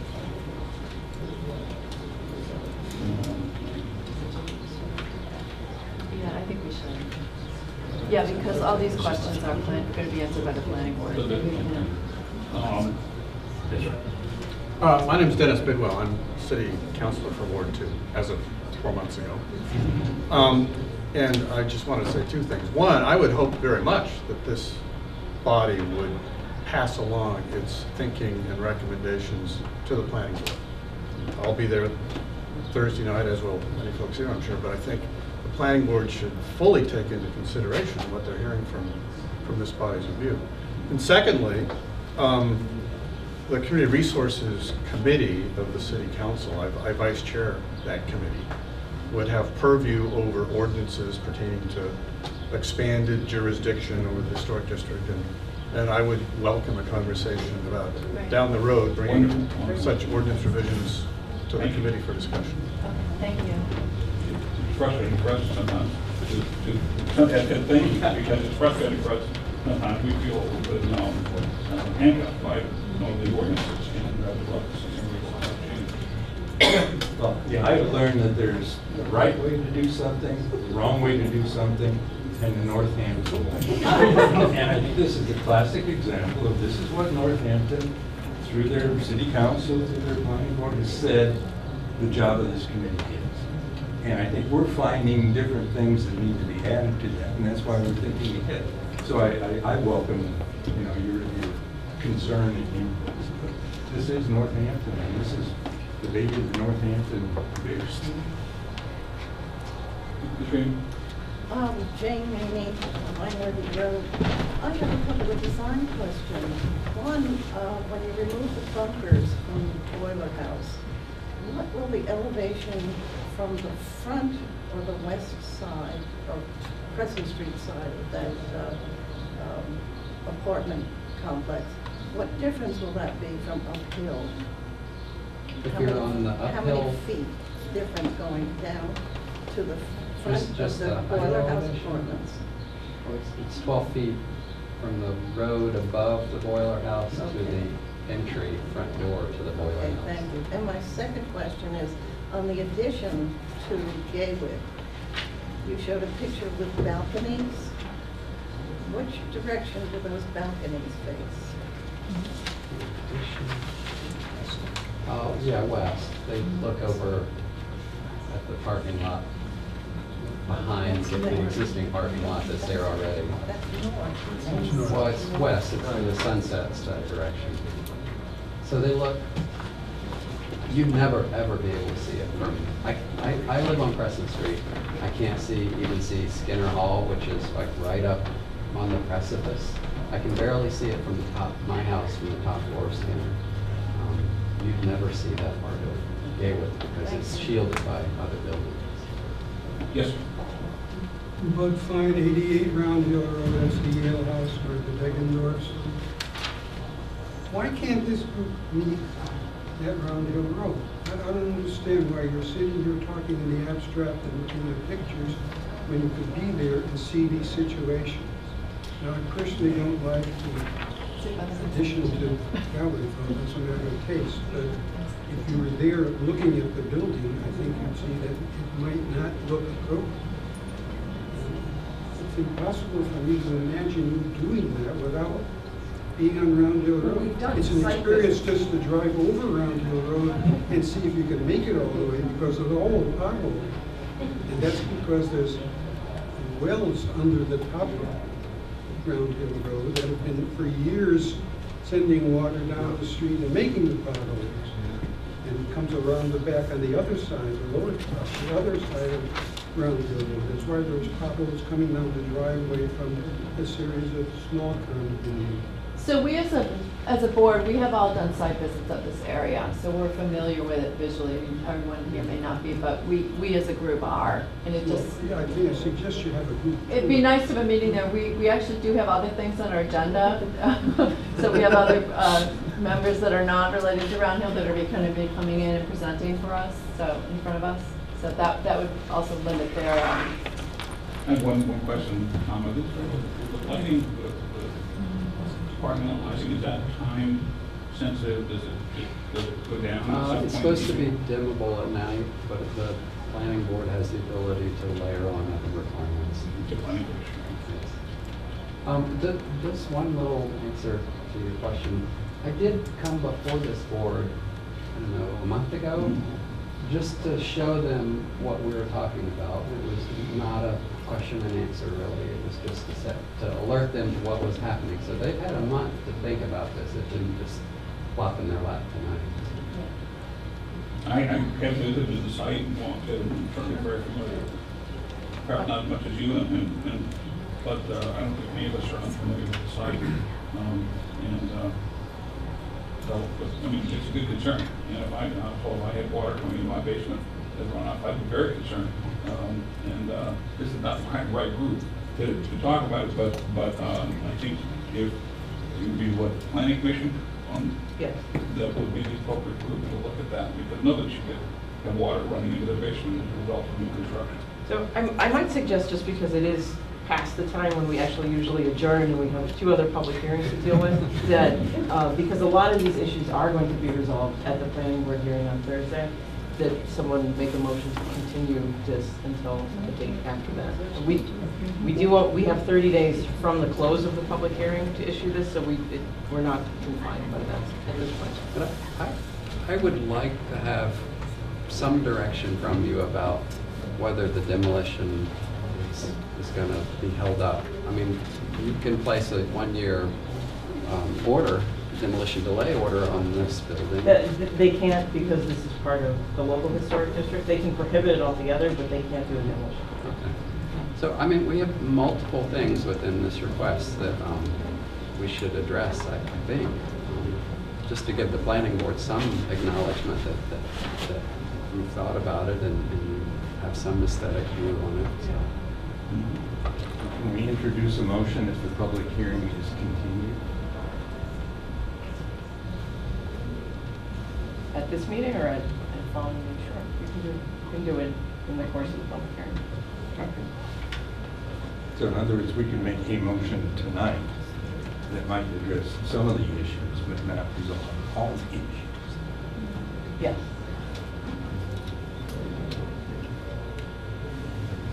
Is there a motion? I will make a motion that we approve the application as submitted relative to demolition, relative to the design of new and rehab on the historic structures. And as far as the site plan and parking is concerned, that we express our concerns for that, so that the planning board is very much aware that the historical commission is concerned about the impact of this on the historic character of the area as well as the individual properties. And I think that's in effect the motion, which I think addresses demolition and design, and then leaves the parking area, which is not, sadly, not in our bailiwick, with some sort of concern being expressed that we feel that it's a very important aspect. I just have a question. Is there mature vegetation around where the parking area is going in, like around the...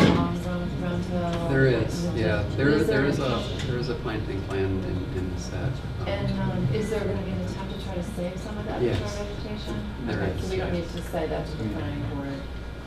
Because that would be a big concern, I think, Yeah, I just think to get there's the only, scale. I think there's only one tree that we weren't able to save. Uh-huh.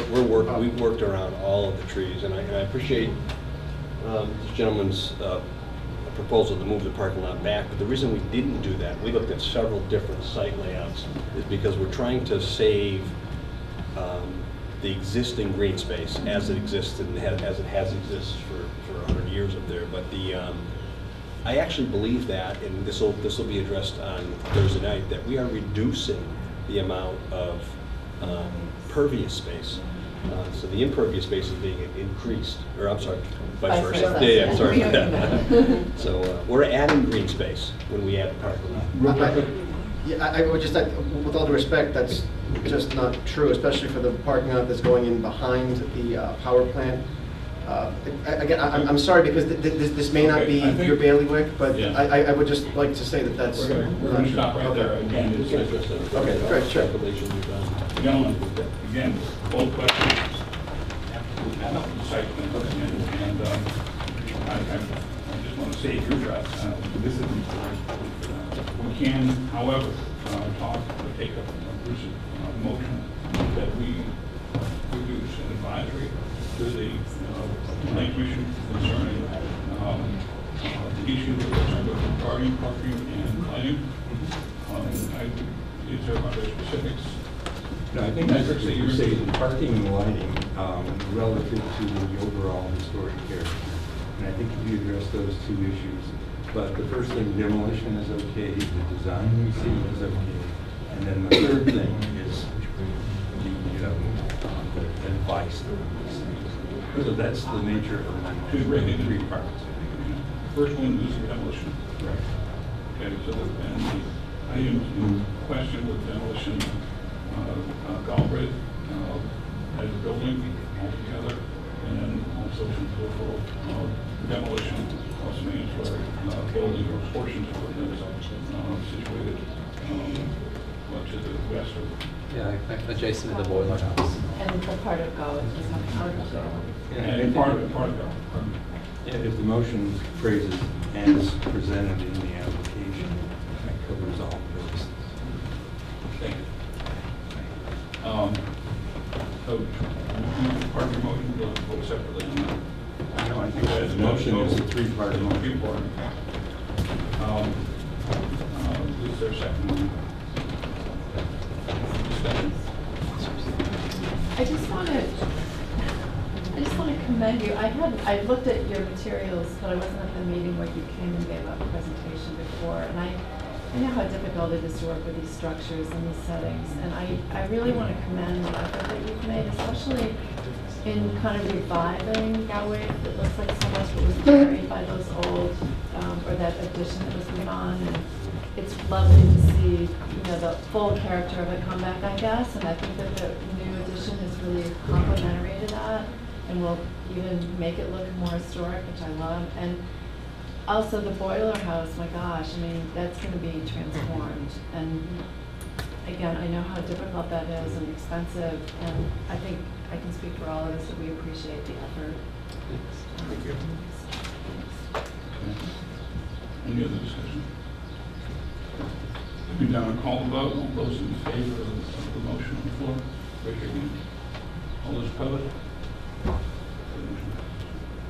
And then we would also need a motion to continue the hearing until the following date. Second. Time and date certain. So I don't know if we, time and date certain. So I don't know if we want to go until our regular scheduled meeting in June or after the special meeting prior to that. Better to go to the regular schedule. So continuing it is, we would focus just on the parking lot layout, is that what I'm hearing? Right, and the commission, by continuing the hearing rather than closing it, could also take into account any changes that were made at the planning board hearing. Okay. So we just will, at that hearing, have one issue on the table, which has to do with the design of the parking lot. Just wanted to be Unless clear. there's been a change at the planning board.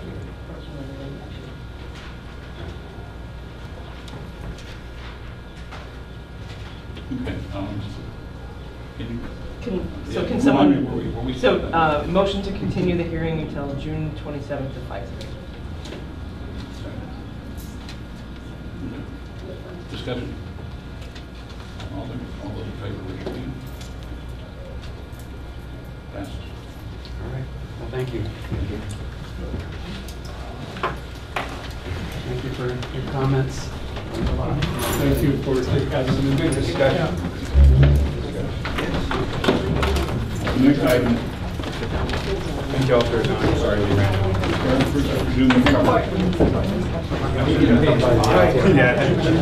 I should demand it be done. I see what you're doing. I think it's great. I know the profession has already. Thank you. Thank you very much. Thank you for the bollards, too. That's good. I'm sure. I think of the bollards, too. That's a big help. Yeah, thanks. Thank you. Much appreciated.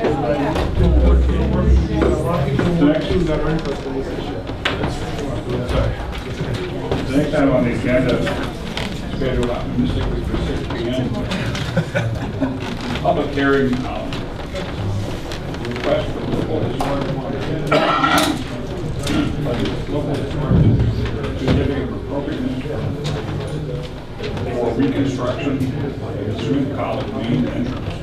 Work to include installing a feature roll of sign panel, revision, sidewalk, alignment, and pedestrian lighting. The applicant was a trustee for Smith College and the district. Before this starts, I just have to state that I'm recusing myself. To remember who was I still work at conflict of interest and will be not voting on this topic, but may. Yeah, I was going to say to be a little quieter.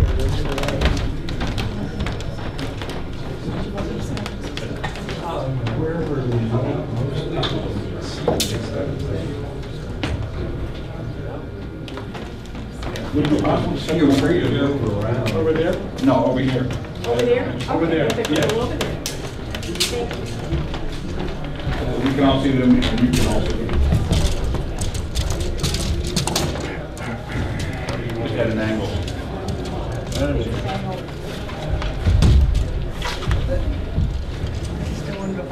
Can you all see this? Great. Can you see? I can see it.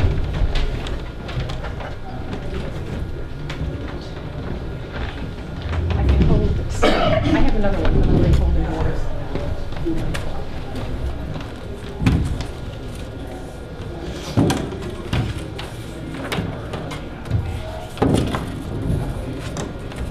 All right.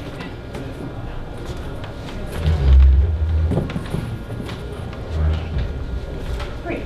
My name is Allison Richardson. I'm a landscape architect with Brown, Richardson & Rowell, and I'm working with Smith College on the design of the Smith College main entrance project. Could you speak louder, please? Sure. What should I say? Can you hear me? I'm Allison Richardson. I'm a landscape architect, and I'm working with Smith College on the redesign or the design of the new Smith College entry walls, signs, entry statement.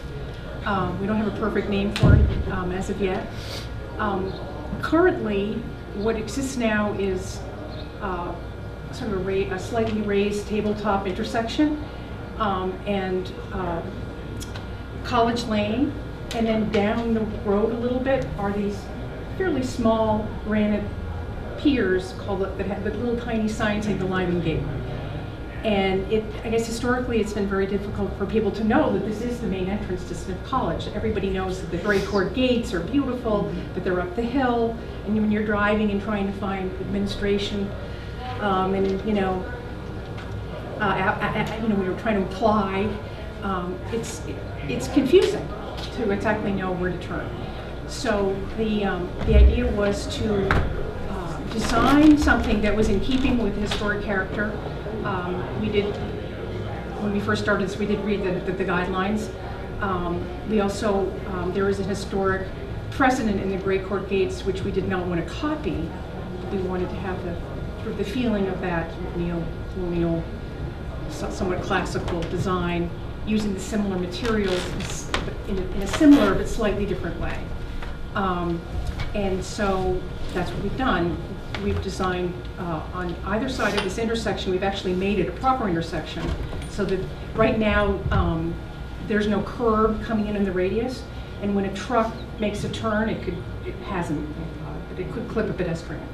So you can see that we actually, this would stay the same, the road, and you know, that whole, it doesn't show it, but that, we're not changing anything in the street itself. Unfortunately. Yeah, that's the same, but once you turn, then we're creating two radial, a proper driveway entrance.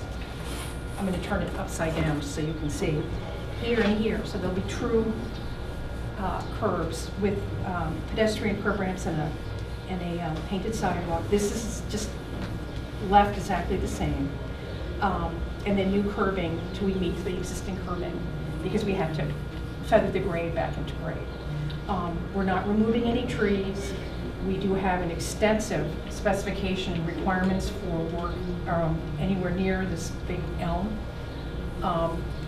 Things like air spading and hydrogel, and mercifully, which is great, that the schedule for the work for construction of these walls is, if everything goes right and we get all approvals, wouldn't happen until the tree is in dormancy, would be in the fall. So it wouldn't be transpiring, and that's really going to increase its chance. And we've actually had other iterations where we had the wall a little bit closer. We pulled the wall as far away from the tree as we think works with visibility for cars coming in, and the wall. The walls themselves, there are two of them. I'm going to call them walls, but they're actually walls, and then a sign panel. I would call that a sign panel, and then piers. So I'll just refer to them as walls. Are set back about 20 feet from the sidewalk, which allows for a grass strip and a 5-foot wide concrete sidewalk to Northampton standards. And then right in front of the sign walls themselves is going to be thermal finish granite paving. So it's a little bit higher quality. It's a little darker color, so it won't ice up as easily. It'll, get warmer in the winter, and it has a little bit more detail. This makes it look like concrete. In fact, it would be slightly a sort of a richer color. It's more of a gray, I would say. Then for the sign walls themselves, they're actually staked down in the field. If you ever want to go look at them, actually where they are is there. And they're about 56 feet long, which sounds like a long way, but when you go up there, it isn't. And then the sign, what it is, it's a brick wall with a granite base that has some detailing on the base, and then a limestone cap. And then there's a curved seat wall here and here on each side. They're both symmetrical. And then there's the sign panel, and this is limestone that has a nice detailing on the top that we sort of are hiding a little bit of a very thin little tiny, you won't even see it except for at night, just will wash an LED cord light that's hidden up in here. And then the piers themselves are 12 feet high, 12 feet tall, by about, they're less than 3 feet, maybe 2.9, I think. And they're granite base, and then the limestone, they're solid limestone points on the side, and then brick infill. And then on each, of course, says Smith College, depending on where you're coming from, you'll be able to see it. And then there's a little, another little tiny little directional sign that says main entrance. So when you're walking, you can see, but I mean, it's clearly when you're driving, you'll know this is the main entrance. The trees are we're not taking any trees down. We do have some shrub plantings and herbaceous and ground cover plantings behind the wall. But right in front of the wall is just grass. We are removing 5 parking spaces, which would then be replaced as part of the Smith tally, not losing overall, just right in front. So that'll kind of clean up that a little bit. Right now, there's cars parked almost to the edge. And the other thing we have, which you don't see in this plan, but I'll show here, is that there's also a little bit of a wing wall, which is a seat. It's a seat wall. It's not tall, and so you could sit and wait for people there to look down that way. So it's a little bit of an extra bit and a little bit of an extra bit of paving there. And then we're also relocating the path. There's right now, the way people walk is they walk way far away from the sidewalk. And this will now continue the sidewalk, which is nice, you know, all along Elm with the grass panel in front. But then this other way, there are these other little buildings that have little walkways, and so we're relocating that so they still have a way to get out of their buildings and into the sidewalk. And we're also doing the same here. So there's choices. You can walk along here, or you can walk there. And as part of this project, there's a discontinuance that's being applied for. So right now, there's this triangle of land that the town owns that would change to be sort of the back of this or the front of this wall, and it would transfer to Smith and the maintenance, et cetera. So that's being applied for. So there's a little bit of a right-of-way swap there that's going through the process. And the other thing that's happening is that there are some utilities that are being relocated so that this can happen. There's a hydrant that's being, and that's all being reviewed by, or has been reviewed by the DPW. There's 2 or 3 utility poles that will have, I think, new Cobra heads on them, little lights on the top of them, that are being moved forward.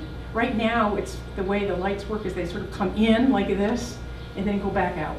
So we're straightening that out, and that allows, otherwise they'd be in conflict with the walls, even though the walls are set back 20 feet. I think maybe at one point it must have been a different way, the road must have worked differently there historically. And then there's a drain line that's being relocated as well. A what? A drain, I think there's a drain line. That's all part of the documents and being worked out, and maintenance of that, et cetera. So I think that is the gist of it. And I guess I could give a couple more. I don't know if there's any questions or like layout or sizes of things that anybody has, or any concept ideas. I was curious to know the lettering. Is that incised or is that? It's incised. Okay. It's incised, yeah. And it would just be this LED wash, this little rope. It's not coming out or anything. It's not. It's just soft. Yeah. It's just a soft wash. And the great thing about this rope is that it can go in curves. So. And it's set back with there's kind of the way I detailed this. It's set back so when you walk under it, you don't see it. It has kind of a lip on the top of it, which is you have all it's the contract documents. We have all these profiles.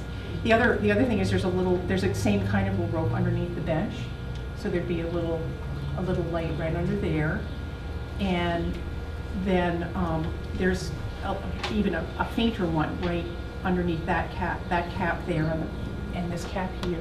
So just a little tiny wash.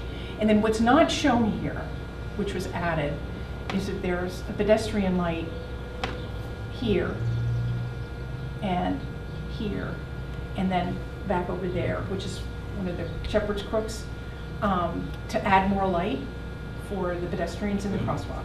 So that would be Smith black. College, maybe gooseneck. Yeah, the gooseneck, exactly. And then, as I said, the utility poles will have I think they haven't picked which one they want at the town, but they'll have right now it's quite dark there. So And the reason why we have utility poles they want to light is to light to the other side of the street. Because there's no light at all on the other side. And so if we just had the Shepherd's Crook, it wouldn't light the whole crosswalk. So It's such a dangerous crossing there, so that's, yeah.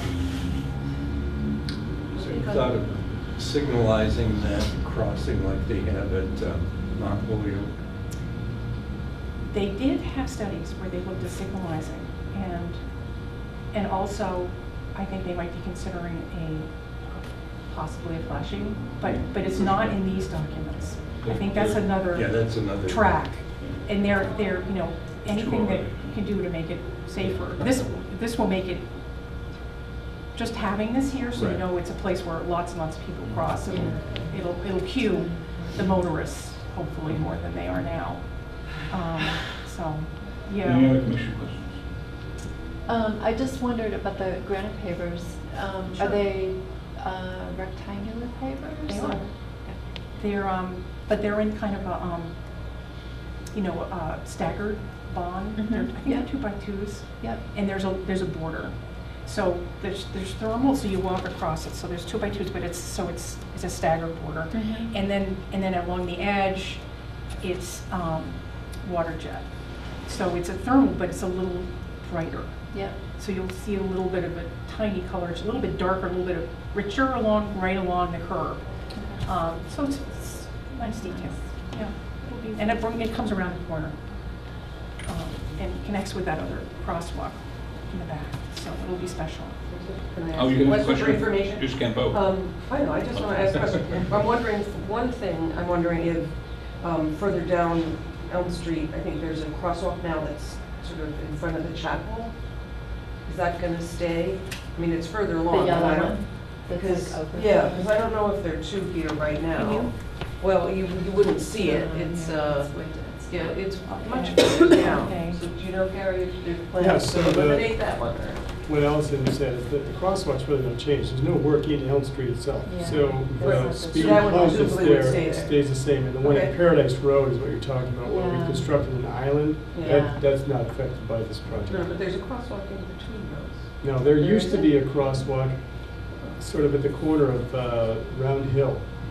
Yeah, that's, And that I was think that's the one moved I mean. when we did this project in 2010. Oh, That was okay. eliminated. Because I haven't crossed there in a while. And the other question I have is just about the sidewalks that go back on either side from, I know there's been a sidewalk on the side on the Park House side, but what about the other side? I mean, as we're There's looking at this left side. Sidewalks on both sides. So on both sides, do they go past whatever the street is that crosses there? Chapin Drive. Is that what that's called? The one on the pond side continues, the one on Right. on the park house side, Right. actually the park Park annex annex side is side. new, and it ends at 8 College Lane. Yeah, okay. So there's essentially unchanged also. Right, Yeah. this project really doesn't go beyond, really where the existing gates are, or existing pillars are. Yeah, it stops right. Other questions? Other questions? Well, I was just going to say, I think probably you better design from a traffic engineering and pedestrian movement point of view would be on the non-campus or our side here to do the knuckle out to extend the pedestrian area out certainly to the width of the parking spaces there, so that when a pedestrian approaches, they don't make their commitment to cross until they're in view of oncoming traffic. That was constructed in 2010. There is no parking on the Okay. chapel side of the street. So there's no problem over there. Well, I'd say it is a problem, but Yeah. I think that has to do with lots of issues and, Right. But the parking, there was parking there, it was removed and the sidewalk was moved fully out. Okay, so there's plenty of sight distance. Yeah. 'Cause There's I know also you- the bike lanes. Yeah. So the travel lanes are 11 feet, the bike lanes are roughly 5 to Maintaining the 6 bike feet. lane. Yeah. So, All right. Actually, we're improving the sight distance because the cars are blocking people from crossing. That's And we'll tricky, move that. because that street is used by a lot of folks. It's cut Yeah. through traffic, not just to get into Smith. I have a question. Modest though it is currently, would the college commit to archivally recording the existing entrance? And so that could be... Yeah, I think so. Well, first of all, I tried to look it up. I was certain that we had some information on the Lyman Gate, and I couldn't find anything on it, but I have a feeling there is something on it. I don't know when it was installed. I know that Lyman Plan House was a gift to the college. My question is, photographically, would you be willing to archive this? If we haven't done it already, yes. I think we have done it already. Okay. And that's Kathy Nielsen. I could talk to archives and find out. Perhaps the boards as well, something like that. Sure. Yeah, the archives has a pretty good record. I have a feeling that there's lots of information on how those gates got there, and it had to have been a gift. Or I wouldn't say Lyman Gate. Other questions from audience? All right then. Entertain a motion to issue a historic district certificate of appropriateness for this project. So moved. Second. Discussion. I think it'll be a great addition. I use that gate all the time, so I'm looking forward to the change. If you've ever tried to explain to some stranger, how do you get to Smith? Oh my gosh, I know. You know, there's no way to explain it. How do you get to Designed in the 19th century. All right, there being no further discussion, call the vote. All those in favor? Sounds really great. We have one abstention. All those in favor, please raise your hand. Opposed? Being none, motion passes. Thank you. We usually don't go to sleep. Sorry, this way. It was worth it. It's now 7:45. We will now take up the item that was optimistically scheduled for 6:15, which is the public hearing to determine whether the structure at 55 Main Street, Florence, map ID 17C-204, should be determined preferably preserved pursuant to the Northampton Demolition Ordinance, Chapter 161 of the General Code. Yes. Good evening. I'm Tom Reedy. I'm an attorney with Bacon Wilson over in Amherst. I'm here on behalf of Cumberland Farms. In its demolition application, I think that the commission made a determination several months ago, I believe it was in March, that the structure at 55 Main Street in Florence was... May I ask you a question? Of course you can. can. Bacon Wilson in your other location, does that present any conflict of interest? No, I don't believe it presents any conflict of interest. What we've come across in other boards is for you to make a declaration that even though you are a customer of Bacon Wilson, that you'll be fair and impartial. It won't influence your decision. You all do, man. Good to hear. Thank you. Please go ahead. Oh, sure. So the commission made a determination that the structure at 55 Main Street in Florence is significant, and now we're here because you have to make a determination whether or not it should be preferably preserved. It is currently an approximately 1,000, maybe 1,100 square foot structure on a 4,000 square foot lot. Immediately to the east of it, along Main Street, is an existing Cumberland Farms, and so the proposal is to demolish both structures, 53 and 55, and to erect a 3,552 square foot Cumberland Farms on that site. There are currently 2 fueling stations with 4 fueling positions. We would, if you're familiar with what it looks like, currently we would be reorienting those fueling stations. Instead of running perpendicular to Main Street, we would flip them because it's better for site circulation. We would be adding another fueling station, so that site will hopefully have 6 fueling positions on it. And so the house does appear on Macris. There is a Form B associated with it. It was built, I think, circa 1855.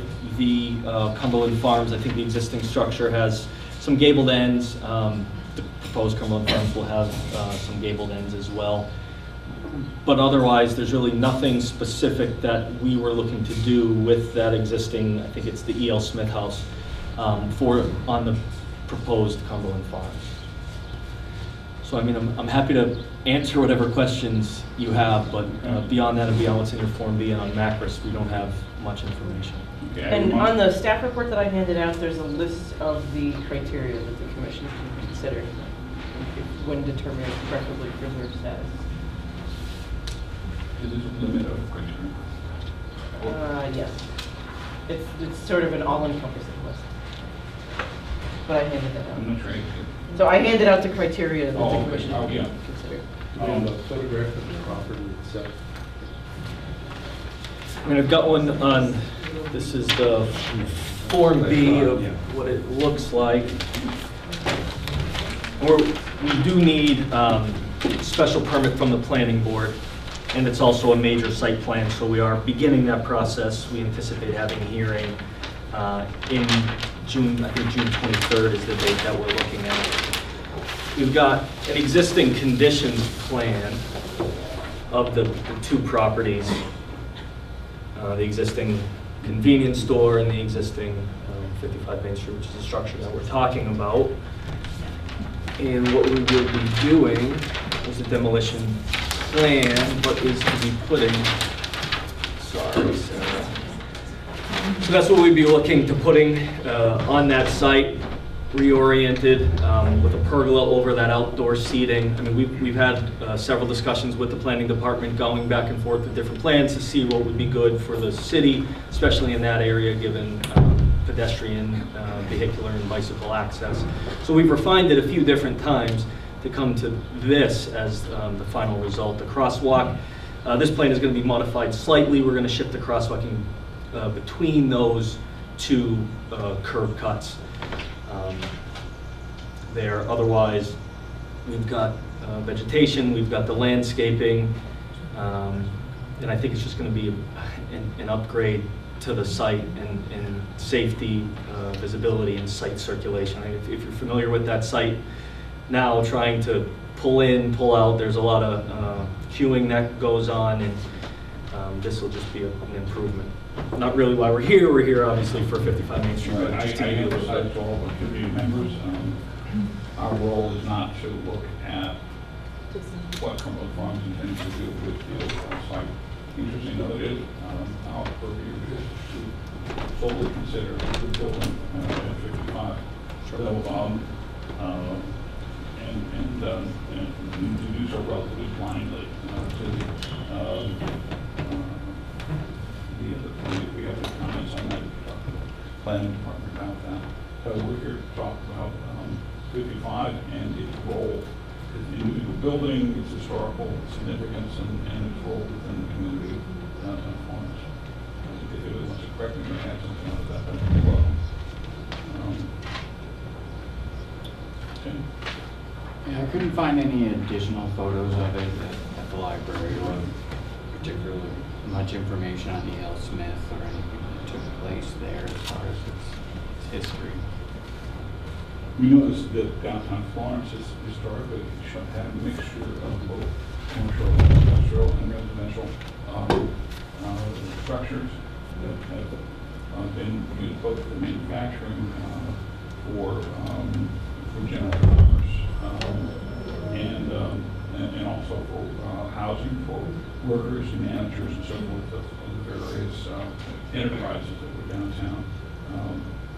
And we've seen everything from sewing machines to water filters to manhole covers to fire hydrants to plastic bags and quite a number of other things, all manufactured right there in Florence Center.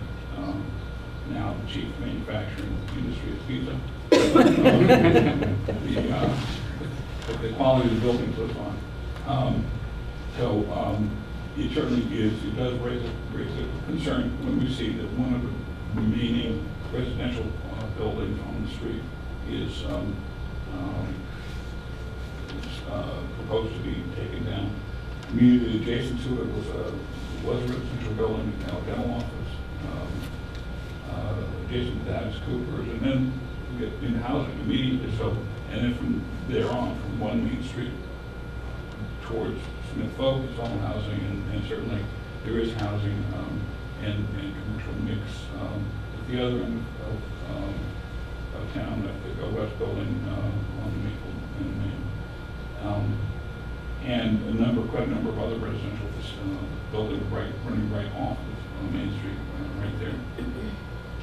And probably these things some people can remind me of. But it's an interesting area that's always had a mixture, and that's I think what caused us to be having this discussion tonight. Can I ask whether you're representing the owner? Has there been, and our primary purpose is to try to encourage consideration of alternative use. Clearly, even anyone who wants to tear down a building in Northampton, except those buildings in the historic district, can't tear down the building. All they have to do is wait here. And we fully understand that. What we'd rather is that not be considered a part of doing business, and we simply apply early right after the year and then tear the building down. What we hope is that there can be an intelligent and sympathetic discussion between the owners and the historical commission to see if there's some way to help the owner accomplish their goals without having to tear a building down. And can you address that topic? Sure. So I believe that when Cumberland Farms began to look at the site, they looked at the entire site to figure out if any of it was salvageable or if it needed to come down. I think, if memory serves, the topography of the existing site, I think it goes, there's a higher grade at the road, and I think it starts to tilt back, I believe, if you're looking very gently, but then there's a, right, so right here, I believe that it's, you have to walk down some stairs to get to the bottom here. I mean, they looked at it, but I think given what the proposed use would be, I don't think they could reuse it on the site. If somebody wanted to come along and move it, I mean, whoever wanted to move its cost and expense, Cumberland Farms isn't going to have any problem with that. But as far as use on the site, it's just, I don't think in the cards for what they're looking to do on that site. So the building that they use now as a convenience store, when was that constructed? And what, do you have any idea, like what kind of light that was projected for that when it did go up? I don't know. I can find out for you and I can let Sarah know, but I really have no idea. So I wondered if one thing that the owners have thought of is perhaps taking that building down, and because it's less destructive significant. This one right here. I mean, yeah, they are. Buildings are built for like 30 years maybe. Yep. I know there's like, the most, yeah. And probably will have to get replaced. I don't know what's in there, But they are proposing, if they're tearing it down. Yeah, it's both. I mean, they're both very small sites. Yeah, because where 55 is, it's about a 4,000 square foot site, and the Cumberland Farms is about a 21,000 square foot site. And so they'd be looking to take both structures down and then put the new Cumberland Farms all the way up against that, near that property line. I think it's the westerly property line. So they haven't thought about incorporating the new structure with the old one? Because that would be, first of all, it would be really unique. I know how these chains operate. Yeah. I don't like to think outside the box, but I'm just saying, it might be a way to solve this problem if they're going to take the old one down and they're building something new anyway. Maybe they could design it so you keep it's a tiny little building and it sits right there on the street. Mm-hmm. It could be, I don't know, they could make it. I mean, I don't think they're going to do it. But I think that if you look at how far it's set back and where the new building will be set back, I believe the new building is pushed closer to the street. It's going to be sidewalk, a pergola, outdoor seating area, and then the building. And then there will be parking spaces towards the north side of it. So those are the existing conditions. If you go 2 pages, you'll see the proposed site plan.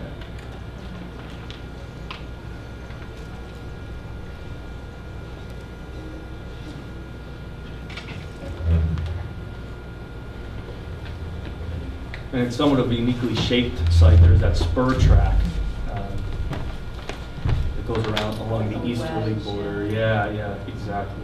I mean, I did a lot of research on that spur track to figure out, in fact, who owned it. And I mean, I was going back to the early 1900s, late 1800s. And to your point, I mean, that's what this area was used for, was a commercial, industrial, residential piece. Here. The existing Cumberland Farms was built in 1972. Thank you very much. So the convenience store is going to take over Yeah. the little building. It's down. Well, that could be their restaurant, a little coffee area. Just look that way. Or, you know, perhaps, I mean, let me just state this, I feel the broken record, but we're always in this very difficult position as stewards of the historic properties of the city when someone comes to us and wants to take something down. It's really difficult. Of course. So, you know, again, you know, maybe there's a way that could be moved. That building could be moved to the front of the property, and it can be built off the back. I mean, just to save the structure and save its contact. You know, its contacts. It's. I think I wasn't at the last meeting, but I did submit some comments in writing, and you know, it seemed to me that it met all of the criteria for to be properly preserved. You know, it does have a great significance to the story of what Florence was and became over years and is, and the scale of it, I think, is reminiscent of, you know, a time when these little buildings were, these little vernacular buildings were very much part of the scene up there. So, I mean, I would, instead of taking, I don't know, it's just a recommendation. I don't know that they could even consider that, but I'd like to see them think about it. I don't know if it has a foundation underneath it. Do you know anything about the structure itself? Brick foundation, as far as I can tell. Yeah. I was looking at it architecturally. You know, it's the design is severely compromised. This is not a good example of that period of architecture. This is probably remodeled 25 times over the course of its lifetime, and probably in the 70s, 80s, or something like that. It's had its latest iteration. And obviously there is an existing use in there right now, so it probably meets code and everything like that. So it's a perfectly good little commercial building there that's part of the historic context of the area. I think leaving it in this position blows apart the whole Cumberland Farms thing, because what you're proposing, there's no way that it can be worked with. But I do agree that it's an important part of the context of Florence.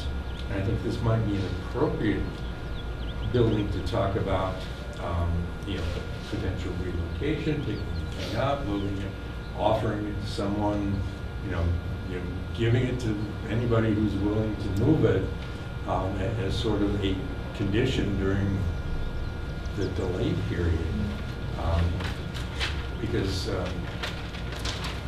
I just don't see Cumberland Farms having the desire or the wit to really use something like this.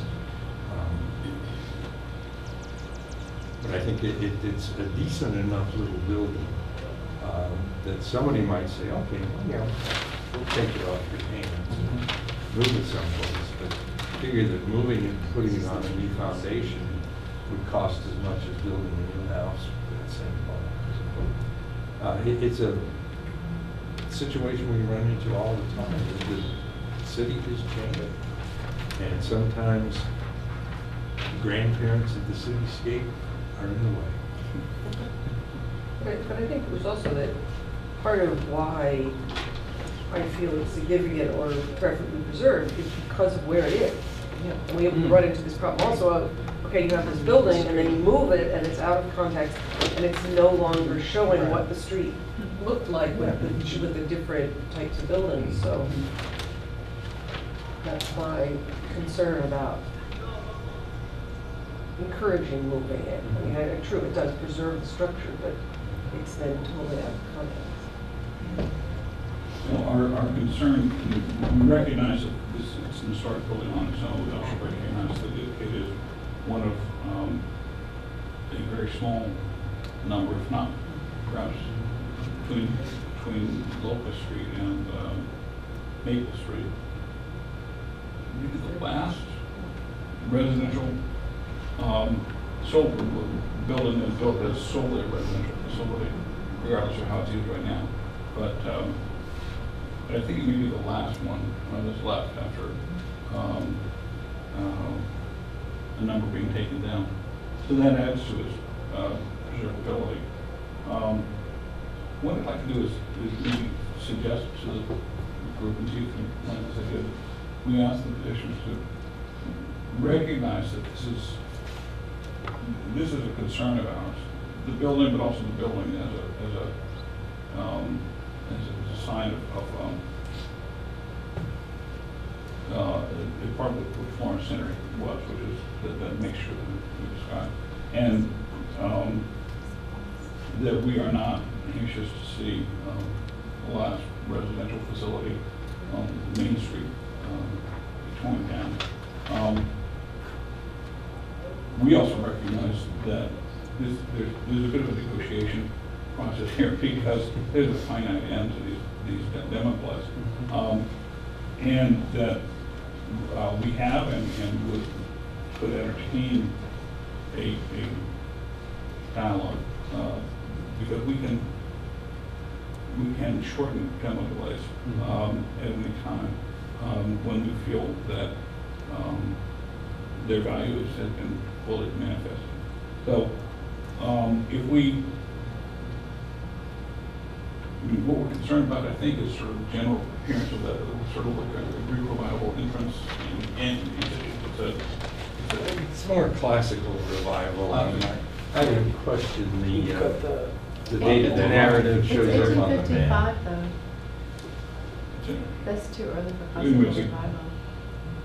I think it's good revival. Mr. Chairman, if you want to, there's some elevations in that packet if you want to flip more towards the back, just to see what the proposed building is going to look like. They're tied to the house and tied to the wall. Is there I see that essentially the new building would sit on kind of two platforms, same footprint. That's a valid description, eclectic, based on a lot of 19th century so-called Bruce, is there a way to? You can't turn a Cumberland Farms. Cumberland Farms has to have its commercial interests. Currently, it would also, ironically enough, be end into the street footprint. Is there a way to? Is there a way to? And this is the front of the house. I mean, this is the Cumberland Farms. Is there a way to make the end of the house be preserved? No? You're groaning. What I'm saying is that, yes, you could design it. I don't think Cumberland Farms is going to do that. No, they probably have a prototype of it. Yeah, these are designed. Dunkin' Donuts have done all kinds of things. It's a much smaller process. Yeah, I think the trusses that they use, I mean, this is, they're prototypical store, if you're going down, I think it's Route 9 and Ware, it's like 44,754 square feet. So that's what they typically put because of the site constraints. Here, they're looking for something smaller, 3,552, but it's the trusses, they've got a special order that they're going to use. But, I mean, quite candidly, I think it's all branding.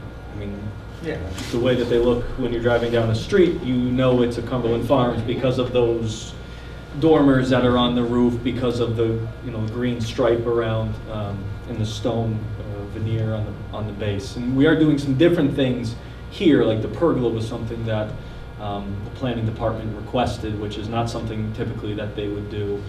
So they are making some, but I think when it comes to the structure and how we would marry, and I'm only a lawyer, so don't go with architecture or engineering, but how we would marry the front of the existing E.L. Smith house with what's going to be for the rest of the Cumberland Farms, I could see that as posing some problems. And then you know, traveling on vacation, I'm sure you've seen places where you go, oh my God, there's a McDonald's in there, and there's not a single golden arch anywhere, and there's no Yes, not as many, but yes, I can appreciate your point. It's done. But you have to just throw this away and start over again. Well, no, I mean, I guess, you know, if they were to reuse the house and build an addition on the back of it, I don't know. I mean, you might have to, you know, fiddle over the site plan a little bit, but it doesn't seem like it's totally out of the question. I mean, I would have to sit down and look at it, but. Is there such aversion to this idea that the company would want to just wait out a year? I think so. I think they would be okay with waiting out. And this change would result in so much more, and the cost of this construction would result in so much more money that was worth this whole effort. I'm here, so I've got to imagine. Yeah, I mean, apparently, I think it's the main issue is site circulation on the existing site is just pretty poor. I mean, if you look at the existing conditions, there are parking spaces to the rear of the site, there are parking spaces in the front of the site. If you've got to get a 45-foot 18-wheeler, either a tanker truck or a delivery truck on that site, I mean, you're causing problems with the easterly of Dr. Falk. We've had many meetings with to try to figure out a plan that worked for him and for us. And so I mean, I think it's an improvement, it's an upgrade. I don't know what that means as far as dollars in the door. I've got to imagine that there will be some increase if we're going through this process. But I think just compared to the existing, I mean, even talking with the abutters, just how much of an inconvenience it can be. I think this is just it's a better setting. I know we're not necessarily looking at what's happening in the future, but that's, I think, the way that they're approaching it. I think there are two things. You either incorporate the building into your design or you move it off site. And I think if we impose a demolition delay with those two conditions, that if they come back with a design that shows they're using it, fine. Yeah. If they come back with a plan for relocating it, fine. Yeah. I would like to see them consider both of those. Yeah.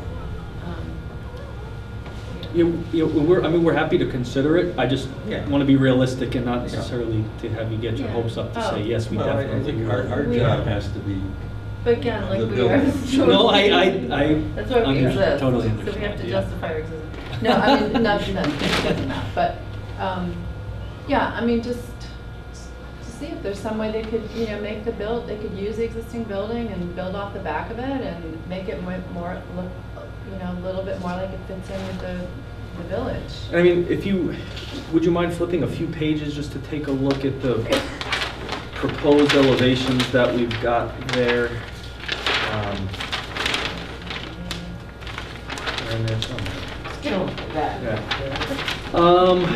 I think, I think that's got a shed dormer instead of the gable. I think this has just a couple of gabled dormers.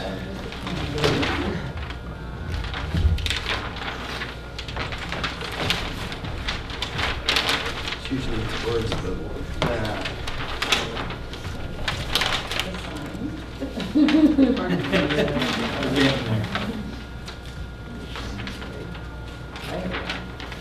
There you are.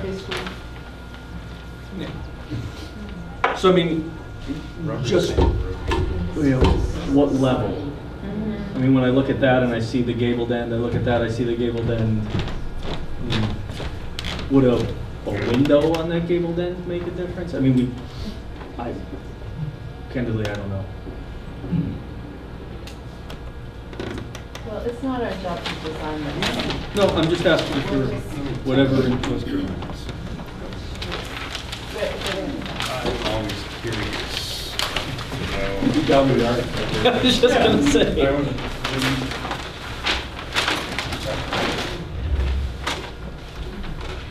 Civil design group, engineers. What can I say? I think Olivato is the architects. I think there are architects there. I would hope you would. Understood. So, can we make a motion? Yes, please. That we declare the structure at 55 Main Street, Florence, preferably preserved, which triggers a demolition review process of up to 12 months.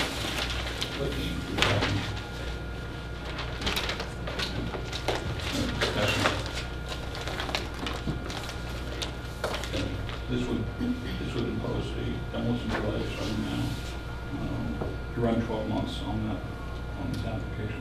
From the date it was first brought to the Is it department. up to 12 months? Yeah, up If to they 12 come in with Yeah, something right. next week. With the, right. We're encouraging. The incentive. And we would be happy to engage in continued dialogue with the petitioner. We'd look at other ideas. That's an outside number of the 12 months. That is, can be shortened if the committee votes to shorten it. Okay, all those in favor, please raise your hand. Opposed? Okay. Motion carries. Okay. Look forward to talking Thank you for your time. Okay. You got it. Stop in the moment. The next item. Hello. The determination of historical significance pursuant to Community Preservation Act, Smith Charity, Building 51 Main Street. I'm Lydia Zish. I'm the current president of Smith Charities. And I don't know if you got in your packet a letter I had sent to Sarah. Has it got colored copies in it? Yep. Okay, because I brought extras. Does anyone want? Yeah, I would like to see.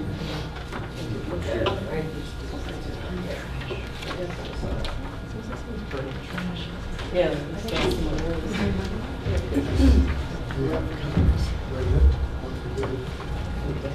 So I'm kind of in the same camp you are. I'm looking to preserve and restore the Smith Charities building. We did a huge project about 20 years ago, which we actually received an award from the Historical Commission for the work we had done. What I'm hoping to do is apply for a CPA grant and a Massachusetts Historical Commission grant in order to get a study done to study the outside of the building, the inside, the mechanics, with an eye toward preservation, restoration, to give us a roadmap of, you know, what we should be doing, what we should be looking at, and for future trustees to be able to follow and to keep up the building. The reason we're looking at grants at this time is because the way Smith Charities makes its money is by lending money and receiving mortgages. And we are restricted by the will of Oliver Smith on what we can and cannot do. This is the only investment we can do. We can't touch our principal. And when the heyday, when we were able to invest $110,000, the interest rates were 12 and 14%. Interest rates are now 3%, and our expenses haven't gone down. We've had to cut salaries. We've had to cut even the stipends that we give to the kids, which is heartbreaking. But we're not at a point where we have money that we can spend to help restore or take care of the building. So I'm trying to look outside the box and go to CPA and go to Massachusetts and see what I can do there. And wish me luck, because This is my first experience in grant writing, so I'm just really looking for your support. It's a beautiful building. Smith Charities is near and dear to my heart. I mean, I got an old mortgage that was signed by my great-grandmother to Smith Charities, and so it's been a long history, even personally, with Smith Charities, and we just hope to be able to keep that building. And one of my pie-in-the-sky dreams, we'll see what happens, but if you look at some of the pictures, there was the lobby was updated, and I'm sure they thought it was a great idea in the day. But it was, I was just, when I first saw the pictures, I was so sad. And then when I was touring the building, some of this original woodwork is downstairs. Oh, wow. And whether or not we could actually use that in restoring the main lobby would be a very exciting project. But first steps first, and we just like to get the study done and be able to go from there. So the support you're looking for is for the study? Right, to have this study done, because I can go for the CPA grant without support from the Historical Commission, but they like to see a letter of support from the Historical Commission. It's kind of a like, yeah, you know. Same with Mass Historical, they'll want right. to. They'll like to see that letter too. So this is where I'm starting and hoping that you'll support our efforts to try to. There's no funding to even do the study at this point, right? No, I'm. It's not like you could do the study and then. No, I'm looking to the CPA and the Massachusetts at the same time, because the only matching funds that Massachusetts will recognize is CPA funds. We do have a little bit in an account, you know, for like if the furnace goes or, you know, something tragic happens that we can quickly do something. But other than that, it's skin and bones. Well, I say this in hope of helping you. I sit on the CPA as well, this Historical Commission. So my comments are meant to perhaps assist you with your, put your application together. Will you have more than one bid for this study? For the study? Oh yeah, we'll be putting out an RFP for. Okay, so you will present 3 bids, the minimum 2? Yes, yeah. Okay. Yeah. To the CPA to show that it's a commercially viable price is being offered. Right, and I'm anything you want to throw my way, I'll give you my email. Yeah, this is normally known as the historic structures report, and you would hire a qualified architect who works with historic buildings to really examine the building top to bottom. Right, with an eye toward restoration. And then talk about what needs to be done to stabilize, to preserve, and then move on into rehabilitation. But that's a fairly common package for a qualified architectural firm to do. So if you can approach several architects. I have the name of one in particular that I got from the guy at the Massachusetts Historical Commission. They would know. I got a name from them. I know another company in Connecticut. And, there you go. And I know the last time we did work, it was more of a preservation type of thing. They did some sort of wash on the building to help stabilize the, was it slopping? The spalling of the sandstone. Yeah, and so I think it's, it's been 20 years. We need to look at the building, whether we got money or not. We need to, pay attention. As far as the components that I think would make this project desirable to the CPA, it would include the historic building report that Bruce mentioned. Certainly include significant. Well, we're not going to have a report. You're applying for funds to do that. I'm applying for funds to get the study done. Right. I kind of support that concept. Okay. As part of the application for the study to be done, reminding the CPC of the the community role that Smith Right, but it's yeah. not. Oh, yeah, believe all it or my- not everyone knows. No, all my arguments aren't here. Okay. Talking I'm saving about some not for you. only the beneficial role that Smith Charities play within the community, which we've asked, Yeah. but also other sources of potential financial support, because CPC, like many other money-giving organizations, would like to see that organizations themselves are stepping up and either have or foresee engaging in fundraising themselves. And That's why that's they an had issue, music and as- we'll get into that when I get to the CPC, but there's, Smith Charities is an odd duck. It's not your average nonprofit. There are It's a very number of those in different Northampton. and very restricted on what we can and cannot do under the will of Oliver Smith, and unfortunately, that's part of what our issue. We're used to that. I mean, between So, yeah. the Academy and Forbes and Lilly and Smith Charities and the fairgrounds, and there's a number of hot dogs walking around. Yeah, but Um, unfortunately, there's a lot of restrictions on what we can and cannot do, and We get that's that. what's tough. And the average Joe in the middle of the street is going to say, Smith Charity, they've got the money for Pete's sake.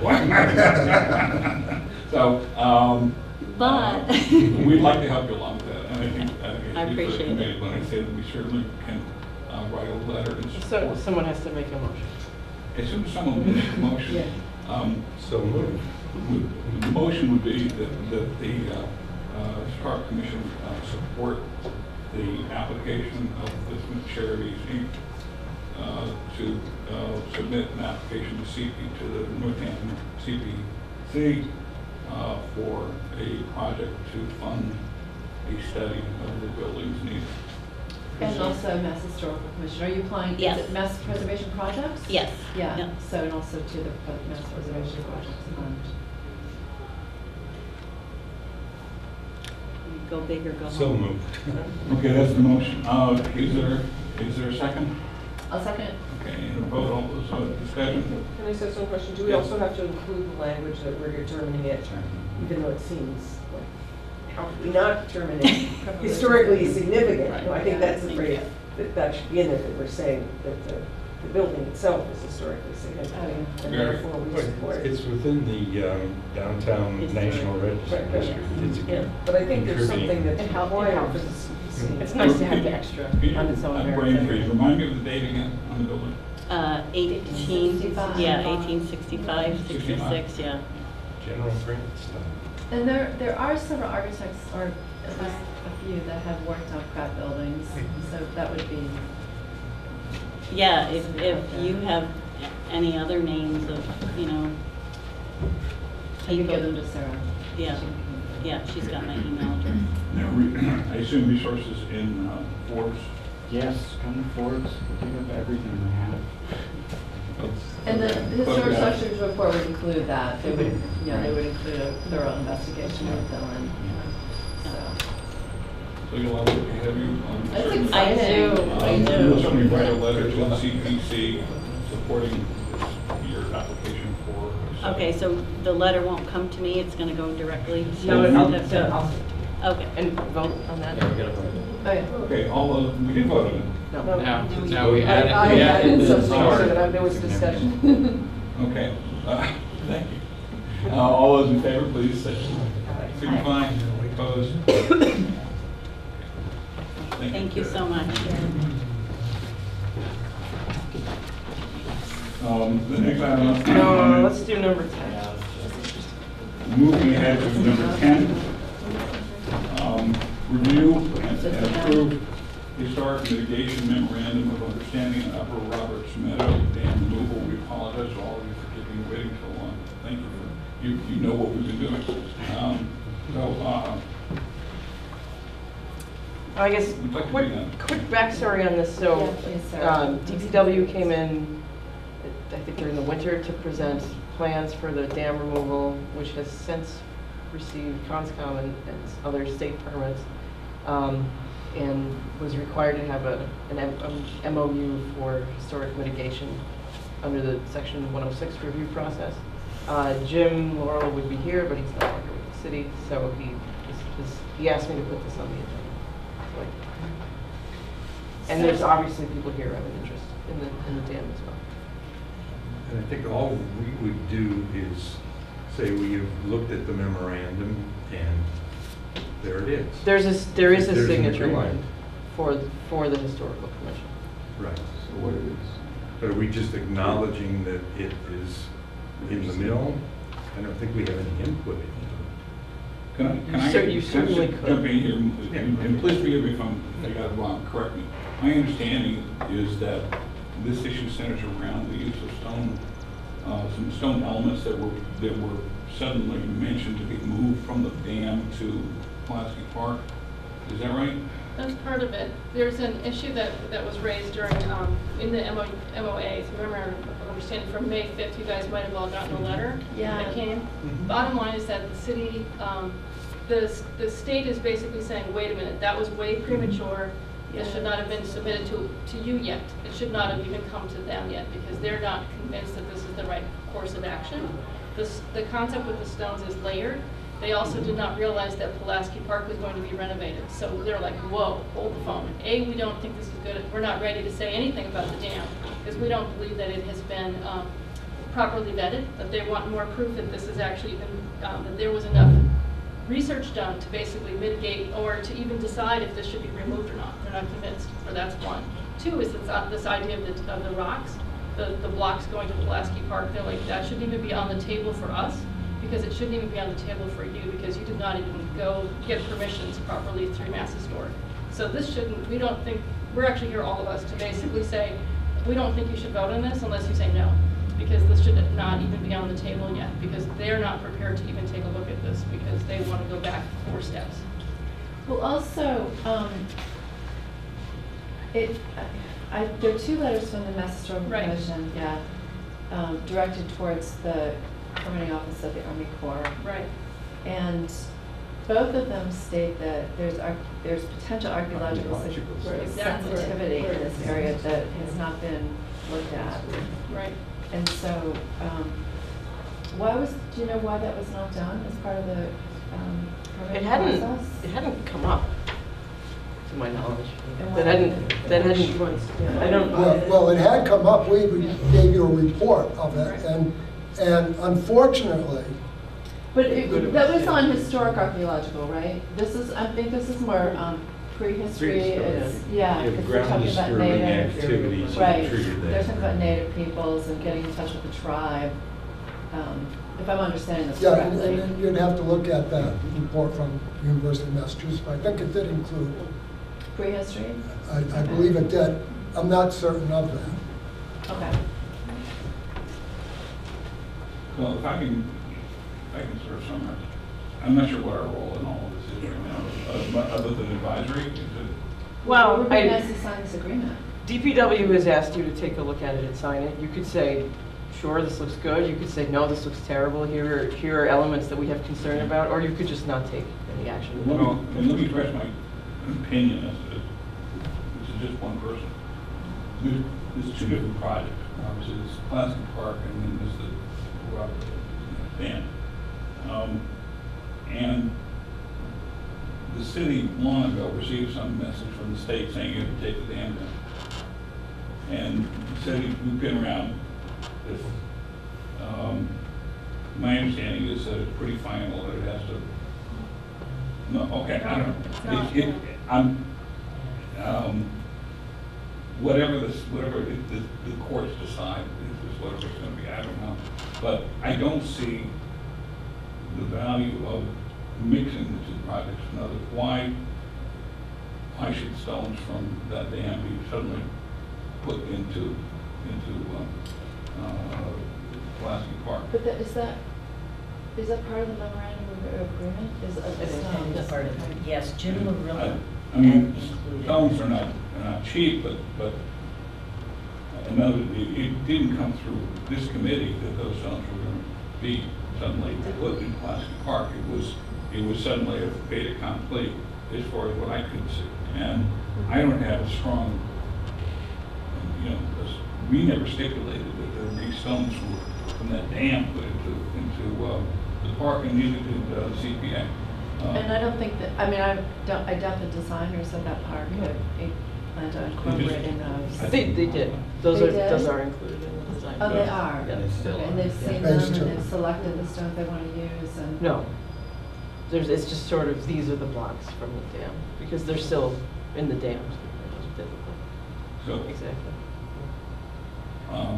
I'm not going to get into the question of the dam survival itself, because that's not my purview. But I would propose that we not support the movement of any stones from the dam to the Pulaski Park. That may not be a popular motion, but that's my motion. What? You can't make a motion. You're the chair. That's your opinion. Okay. Would anybody like to make a motion that let the stones stay where they are? I will what he said. Okay, Well, that's it. okay, so here's the thing. All right. Let me just, I know it's late, but I'm just trying to put the sequence in here together. Okay, so Mass Historical is saying, hold it. You So can't what do do we any bring? more work on this until we get a set of archaeologists out there to look at this Right. I and was gonna study say it that's and not do the a issue. report, which could take a while, right? Just wait So for the there are these archaeologists. holes in the new construction at Pulaski Park. They're supposed to get these blocks that, I mean, they're going to be sitting, it's going to be sitting there for years with these empty holes, because not only does the archaeology have to do their work and the report be done, and then getting approval from Mass Historical and to go ahead if they get it, then the dam has to get taken down. So is there some like interim measure to? That, I don't know. I mean, they could go buy some. Can I They do could that? just figure out something else for This us. is Jim, at our last meeting, when the idea came up, or when we first heard about the granite blocks, one of Me Pulaski too. Park, Jim Lorello said it was his idea because he's on the committee or something, and he felt that though it would save money for the park. But he also stated that they don't know the condition of the blocks too, if they could be utilized. And it depended if the dam was removed during a period of time where they could use them, and they were usable, they'd like to use them to save some money. Otherwise, they were gonna use other blocks. Well, we know from testimony from you guys that the condition of the blocks is pristine. And you've been telling us that for years. And they're beautiful. Okay, so. Wait, but are they going to be beautiful once the dam is Once they take the dismantled? dam down. Are they going to dismantle? But you're right, I think he was just, it was an engineered way to save money. Yeah. I can't believe I it. think we just need to defer until the archaeological. Yeah, we don't really have a Not- choice. This There's is, no, I think, Well, it I depends think the too. point I is thought- well taken, that this is a very, we probably shouldn't even be voting on this right now, because it's gonna be years and years and years. what were you going to say, Pulaski Pauline? Park isn't it going to be done in 2 phases? It is, I Is don't it- know where the blocks are going. Are they And going in so- front? I believe it's in phase 2, part of a retaining wall in the back.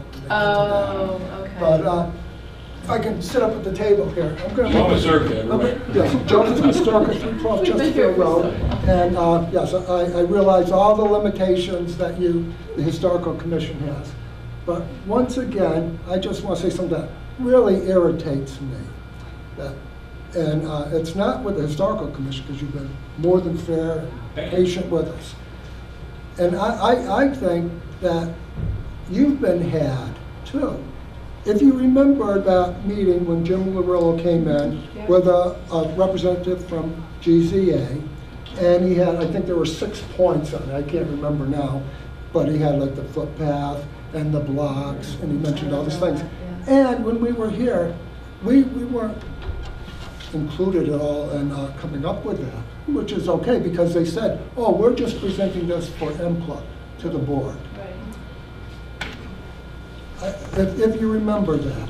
And my being naive thought that that's actually what they were going to do. And if you remember, at the next meeting, I came up with some suggestions, like saying, well, we could do this or we could do that. And he said, oh, well, this is premature because we're looking for the input and we're going to do that. I don't know if you realize it or not, but when the DPW submitted its forms to the state and to the federal government, the 404 permit, they included in that permit that the Historical Commission has approved the plan which they submitted for input. That as if that had your blessing and approval. That was part of their submission. I don't think we did. I don't think you did either. And I'm just, Because I remember when I came in, you said, oh, there'd be an appropriate time for you to come in with alternatives. Well, I don't know if it was a year ago, 6 months ago. I haven't heard from anybody, there hasn't been a meeting, but this winter, and the 404 permit, they have the Historical Commission approving it. They also had the Northampton Conservation Commission approving it, which they did after the fact. But anyway, that bothers me, and if I was a member of this commission, I would be upset with, I think, a misrepresentation, if it is a misrepresentation. I think it is, but I don't know. Now some of the people that have submitted it are no longer employed by the city. So I just want to say that. I would think they would have had to have a letter from us, though. I mean, if you can say they reviewed this. I think so too. And if you remember at that meeting, I said I thought there had to be a letter or some sort of vote or do something. And I think Sarah said, no, it's a memorandum of understanding, and there was some confusion. And I met with Sarah again. She cleared that up with me that, oh yeah, it's a memorandum of understanding, you don't need a vote. But in that submission of that grant, they said that you approved it. Simple as that. So that bothers me. I think it should bother you, but I don't know if it will or not. So I just wanted to say that publicly as part of the record. Well, I'll make a motion that we hold off on them, if that's the right terminology, hold off on signing a memorandum of agreement until the archaeologists have concluded, or conducted and have concluded and prepared their findings. Can I just point out that there's an awful lot more conditions than just that have to be cleaned up as well by the Corps. You know, Rona Simon had said, she's the State Historic Preservation Officer. Yeah, you know, she said that this was premature and it's insufficient from the very beginning of, you know, as to whether or not, you know, alternatives to demolition were considered. You know, there are all kinds of tribes listed on this. Right. It's more than just the historic, the archaeological preservation of, you know, there's an awful lot more. The scope of the project is more than the Mass Historic Commission was aware of. And now we have this other letter from Ed Bell that just came on the 17th. He's also an archaeologist. Yeah, so it's more than just, oh, you have to get yourself a qualified archaeologist and do this. There were several other questions that she posed in her May 5th letter, and Brona. And so, you know, if they find, if she's the State Historic Preservation Officer and she finds the memorandum of agreement that the Corps presented was premature and insufficient, then as a local board, I certainly wouldn't go, you know, over that and take a vote to approve or frankly even take a vote. The bottom line is that some are not available now because they're, and probably not likely to be available for anything for quite a long time as this project finds its way through the various offices and courts. And the park will be constructed and finished far sooner than this dam will be reached. So I think it'll probably solve itself. But I certainly don't mind if we were to vote, then what Joe suggested, that we the commission recommend the movement of the stones to the classic park. I think it's more that we want to defer, we want to look at the skin We don't have once enough the issues that were brought up What do you think about are that? resolved. And it has nothing to do with the stones, it has to do with all these other issues. I think there are 18 All the pages in the issues there. memorandum. Yes, and I was. And the stones are one paragraph. Right, yeah. So I think And so obviously, many of the things are State resolved. Historic Preservation Officer has said it's a premature submission. Right. Here are the things that need to be done. Right. Who are we to act on Exactly. something when it's still in What do you think? I agree with everything you just said. What do you think of the idea of is there value of us at least having our opinion on record that even if it were all permitted, we still are not recommending the movement? I think we need more information. Yeah, we I don't think know what we can't basically, dismiss the SHPO office. Oh, We no, can't. No, yeah. We're certainly not doing that. I'm No. not saying to do all that. I mean, we don't report to them, but we, we work with them and they're But, yeah, partners. So we defer to a higher authority. Right, and so I think that that's fine to do, I think that's what we should do. But, the question becomes like, who pays for that? Like, I don't know, is the city responsible for paying for that, or is it? I mean, A project cost. who pays for the archaeologists? The engineers Oh, that are say involved? it. I don't know. Or the When we state? had to do it at the Connecticut River Greenway, the Mhm. planning offices, they had to cover that cost. Okay, so that's what they should do. They should It's have a done that cost of doing anyway. business, yeah. I don't, it seems odd that they couldn't try to get around that, but anyway. Well, I think, our viewpoint is that they should have done an awful lot of things over the course of past many years. They've had different leadership, I mean, we had Claire Higgins, who's now gone, and we had Terry Colhane, who's now gone, and Ned Huntley, who died, and Jim Larilla, who's gone, and, I mean, What are you doing? and all of the work. Worse. We will, I'll leave Not all like- of everybody. That dam will still be there. It'll be filled in before we're done. And, and there were gaps, and we were, kind of shouting in a big dark hole, and no one was paying a lot of attention until the state came along, and Rona's letter, pinpointed an awful lot of the same concerns that we've had. Yep. And, thank God, someone is finally listening. We've talked with you in the past, and you've said, well, what can we do? That's what you said at the last meeting. What can we do? We don't have anything we can do, But you do. You've always had a voice. For all the other people that came in tonight, you said, you'd send a letter, or a letter of support, or whatever. Well, we haven't gotten that. I mean, I know you can't stop the city from taking down the dam. It wasn't our idea at all, whatsoever. You know that. Exactly, and unfortunately, dams weren't included under the structures that you could do a demo delay on. And we understand that. Yeah. But, a letter of support, a letter, saying, initially when we planned on being here, we had not yet received the letter from Rona Simon. Right. We were concerned about Jim Larilla's plan about moving the block. This was one man's plan, and now he wasn't even working for the city anymore. So to have such a plan that we were so, we objected to so vehemently, put in place by someone who's no longer even a city employee was just too much. But since then, we've received these 2 letters, and they really do support an awful lot of what we've been saying for many years. And we're hoping that since it isn't just us, we've been, marginalized and told that, well, we're people who live above the dam, but we're not. Finally, the state historic preservation officer is saying something that maybe you'll pay attention to. And She's doing her job. Yeah. A letter stating that you Yeah. agree with the position set forth in the letter that the dam may have significant historical value.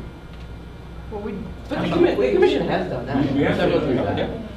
I think if we are going to issue something, it should be something new. But it also, I don't know what kind of authority or muscle have NHC has with the Army Corps, but it sounds like they're essentially saying, we're not going to sign on to this permit to do this. Because it's a Section 106 review, Right, so they're right. required to sign. The Army Corps takes Agency Right, so project that has to go through the 106 process. Right, so we don't have, we can support the archaeological investigation, that's great, but really it's Mass Historical who's putting a damper on this whole thing. So, okay. Do we need to vote on that? We had a motion on the table with no second. Okay. So that was Barbara's motion. Oh, I thought you You had I to think I was going to withdraw that because motion that go with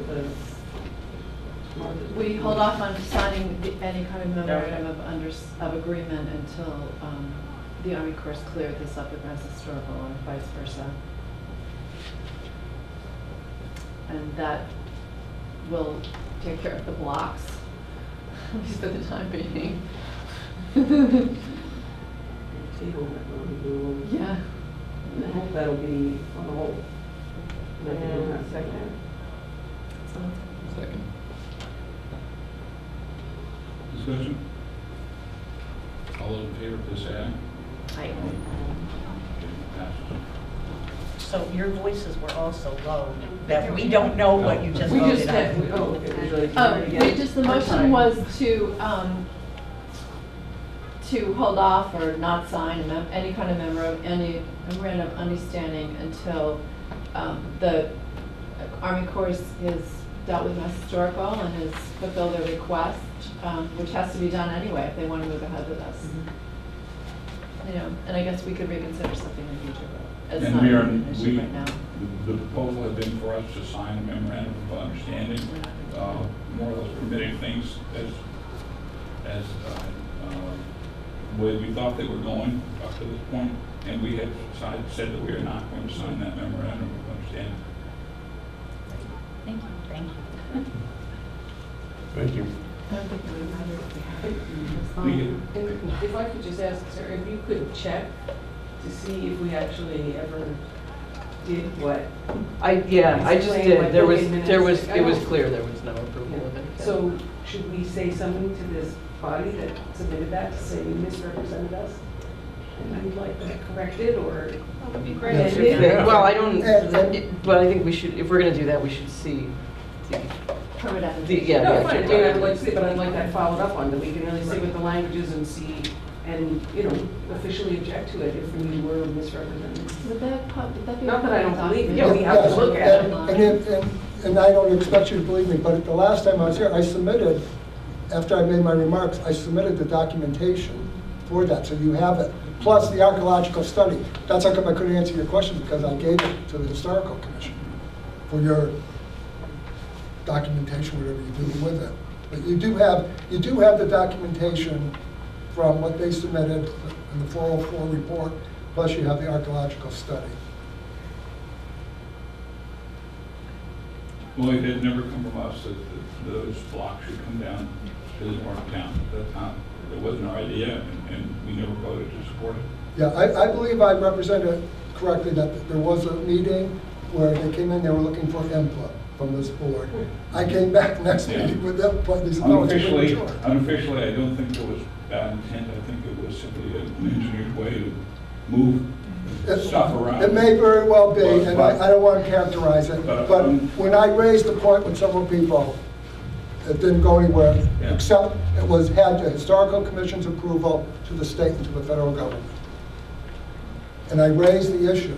But we'll look several into it, times. and if it's an issue, we'll discuss it at our next meeting, and then we can follow up with engineering. Okay, very good. Thank you. Thank you. Go have supper. Can we stop now?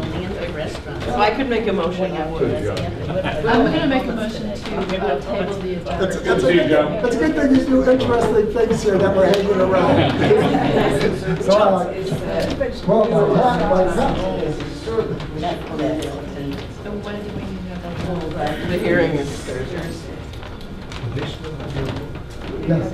Hopefully I have someplace, because I don't have, I gave it to you. Do we want to have Jim like a Harlow, I'm sorry, subcommittee, free for appoint a today. subcommittee to look at it between now and then? Must be. Since we're all exhausted. Barb, was there something in particular you were hoping? Well, it that was the- more just that we would be saying the same thing with more committees on it. And I passed those along and they weren't happy to hear that. They were not. No, they weren't. Oh, okay. Yeah, and some of them aren't possible. I don't know if you talked to Carolyn about it.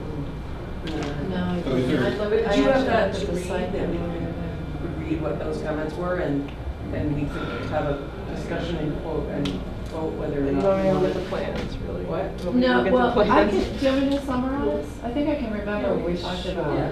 So the male tenants building, does everyone know what building that is at the state hospital? So if you go up The the one on the hospital left. hill, it's that big building. Remember there was a With the hotel column. proposed for it? We're that gonna went do by a the way? hotel. A hotel, Yeah. right. Now There's it's like gonna a be big condos. couple, like two-story porch that faces 66. If you're coming in on Village Hill, the drag on Village Hill. The building is off to the left. And there's a green space between the road and the parking, and the building.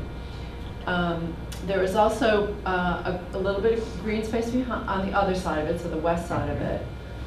And so what they're proposing to do is to make, these apartments in this building.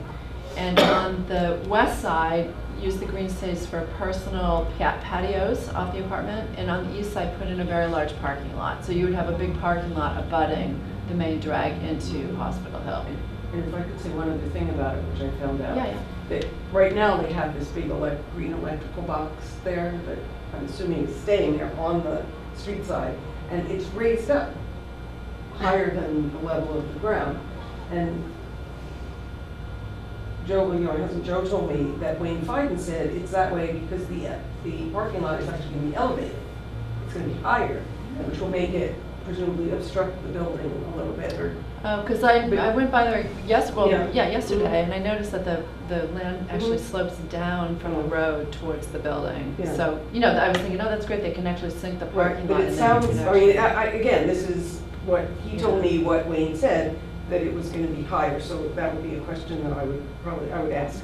I'll personally ask the planning board, but that could be, make it even worse. Right. So what we were suggesting, and the memorialization committee looked at this the other night before a meeting, is a couple things. One is that there's a very large parking lot behind Haskell, which is that ugly building that they're going to keep, I guess. The one that is still functioning. They have a very large parking lot right behind it, which is not used, it's underutilized. Why can't they do parking sharing? Because, that's the whole sustainability They plan. So the developers actually thought of that and approached DMH, and DMH was not willing to work with them. Because they use all of it? No, there's no way these things And so, okay, so that was one thing. Then the other thing, we said is maybe they could look at flipping and putting the parking on the back side of the building and to try to preserve that streetscape, that lawn, which is basically going to be it's going to be obliterated. Which I know is going to change the whole architecture of the building so that it's not as large, there isn't as much area on the west side. And then the third thing we suggested was to try a different approach to paving or surfacing the parking area. So using a permeable pavement, maybe a grass block, something that would make it look more like lawn, and then just pave the handicap spaces as an alternative. And that's a sustainable measure. Again, this is all part of the city's push to create a more environmentally friendly landscape. There's no other project along that big, wide village though has their parking right up there. Nobody has it. That's Jim. So is this meant to be residential or the hotel? They're condos. No, these shouldn't be condos. Residential. So the hotel would, the way the They hotel. couldn't get their tax credits. I hope these guys get their tax credits. So anyway, so I think what we're proposing is that the memorial committee sent comments, sent comments for us, and so the question is, would this committee also be willing to basically endorse those comments so that it's coming from us as well? You make that a motion? So moved. You say it. Explain Oh, it. no, I just explained. No, it's okay. Yeah.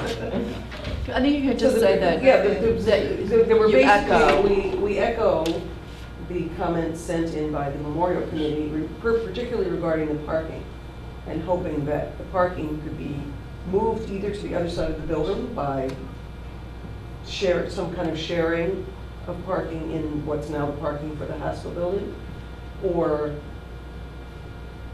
what was it? The second thing was, they're flipping it so that they could take the small green space they have on the Haskell side of their building and put most of their parking there, or use, you're calling it permeable parking, right? Put it underground, right? Something so that they're not, because we really feel like it destroys sort of the historic character, the character of that wide. This is the entrance, the alley, and no other parking has been allowed right on the street. And even for the Hilltop Apartments, there is parking you can see from the street, but there's quite a big green space. Can I make a recommendation that we make that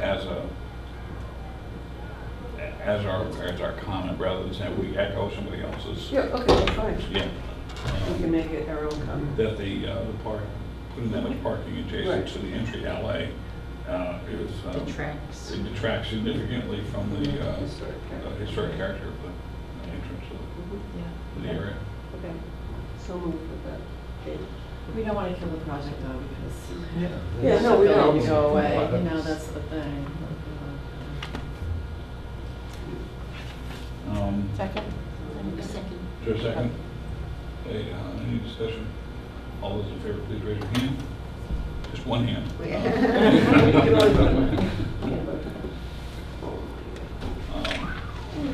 Otherwise, Is there- I agree to table it. Is there any reason to consider any of the other items? No. So we will move directly on to 14, which is to adjourn the meeting. At a record 2 hours setting, late. 9 o'clock. Wow, it is record, so.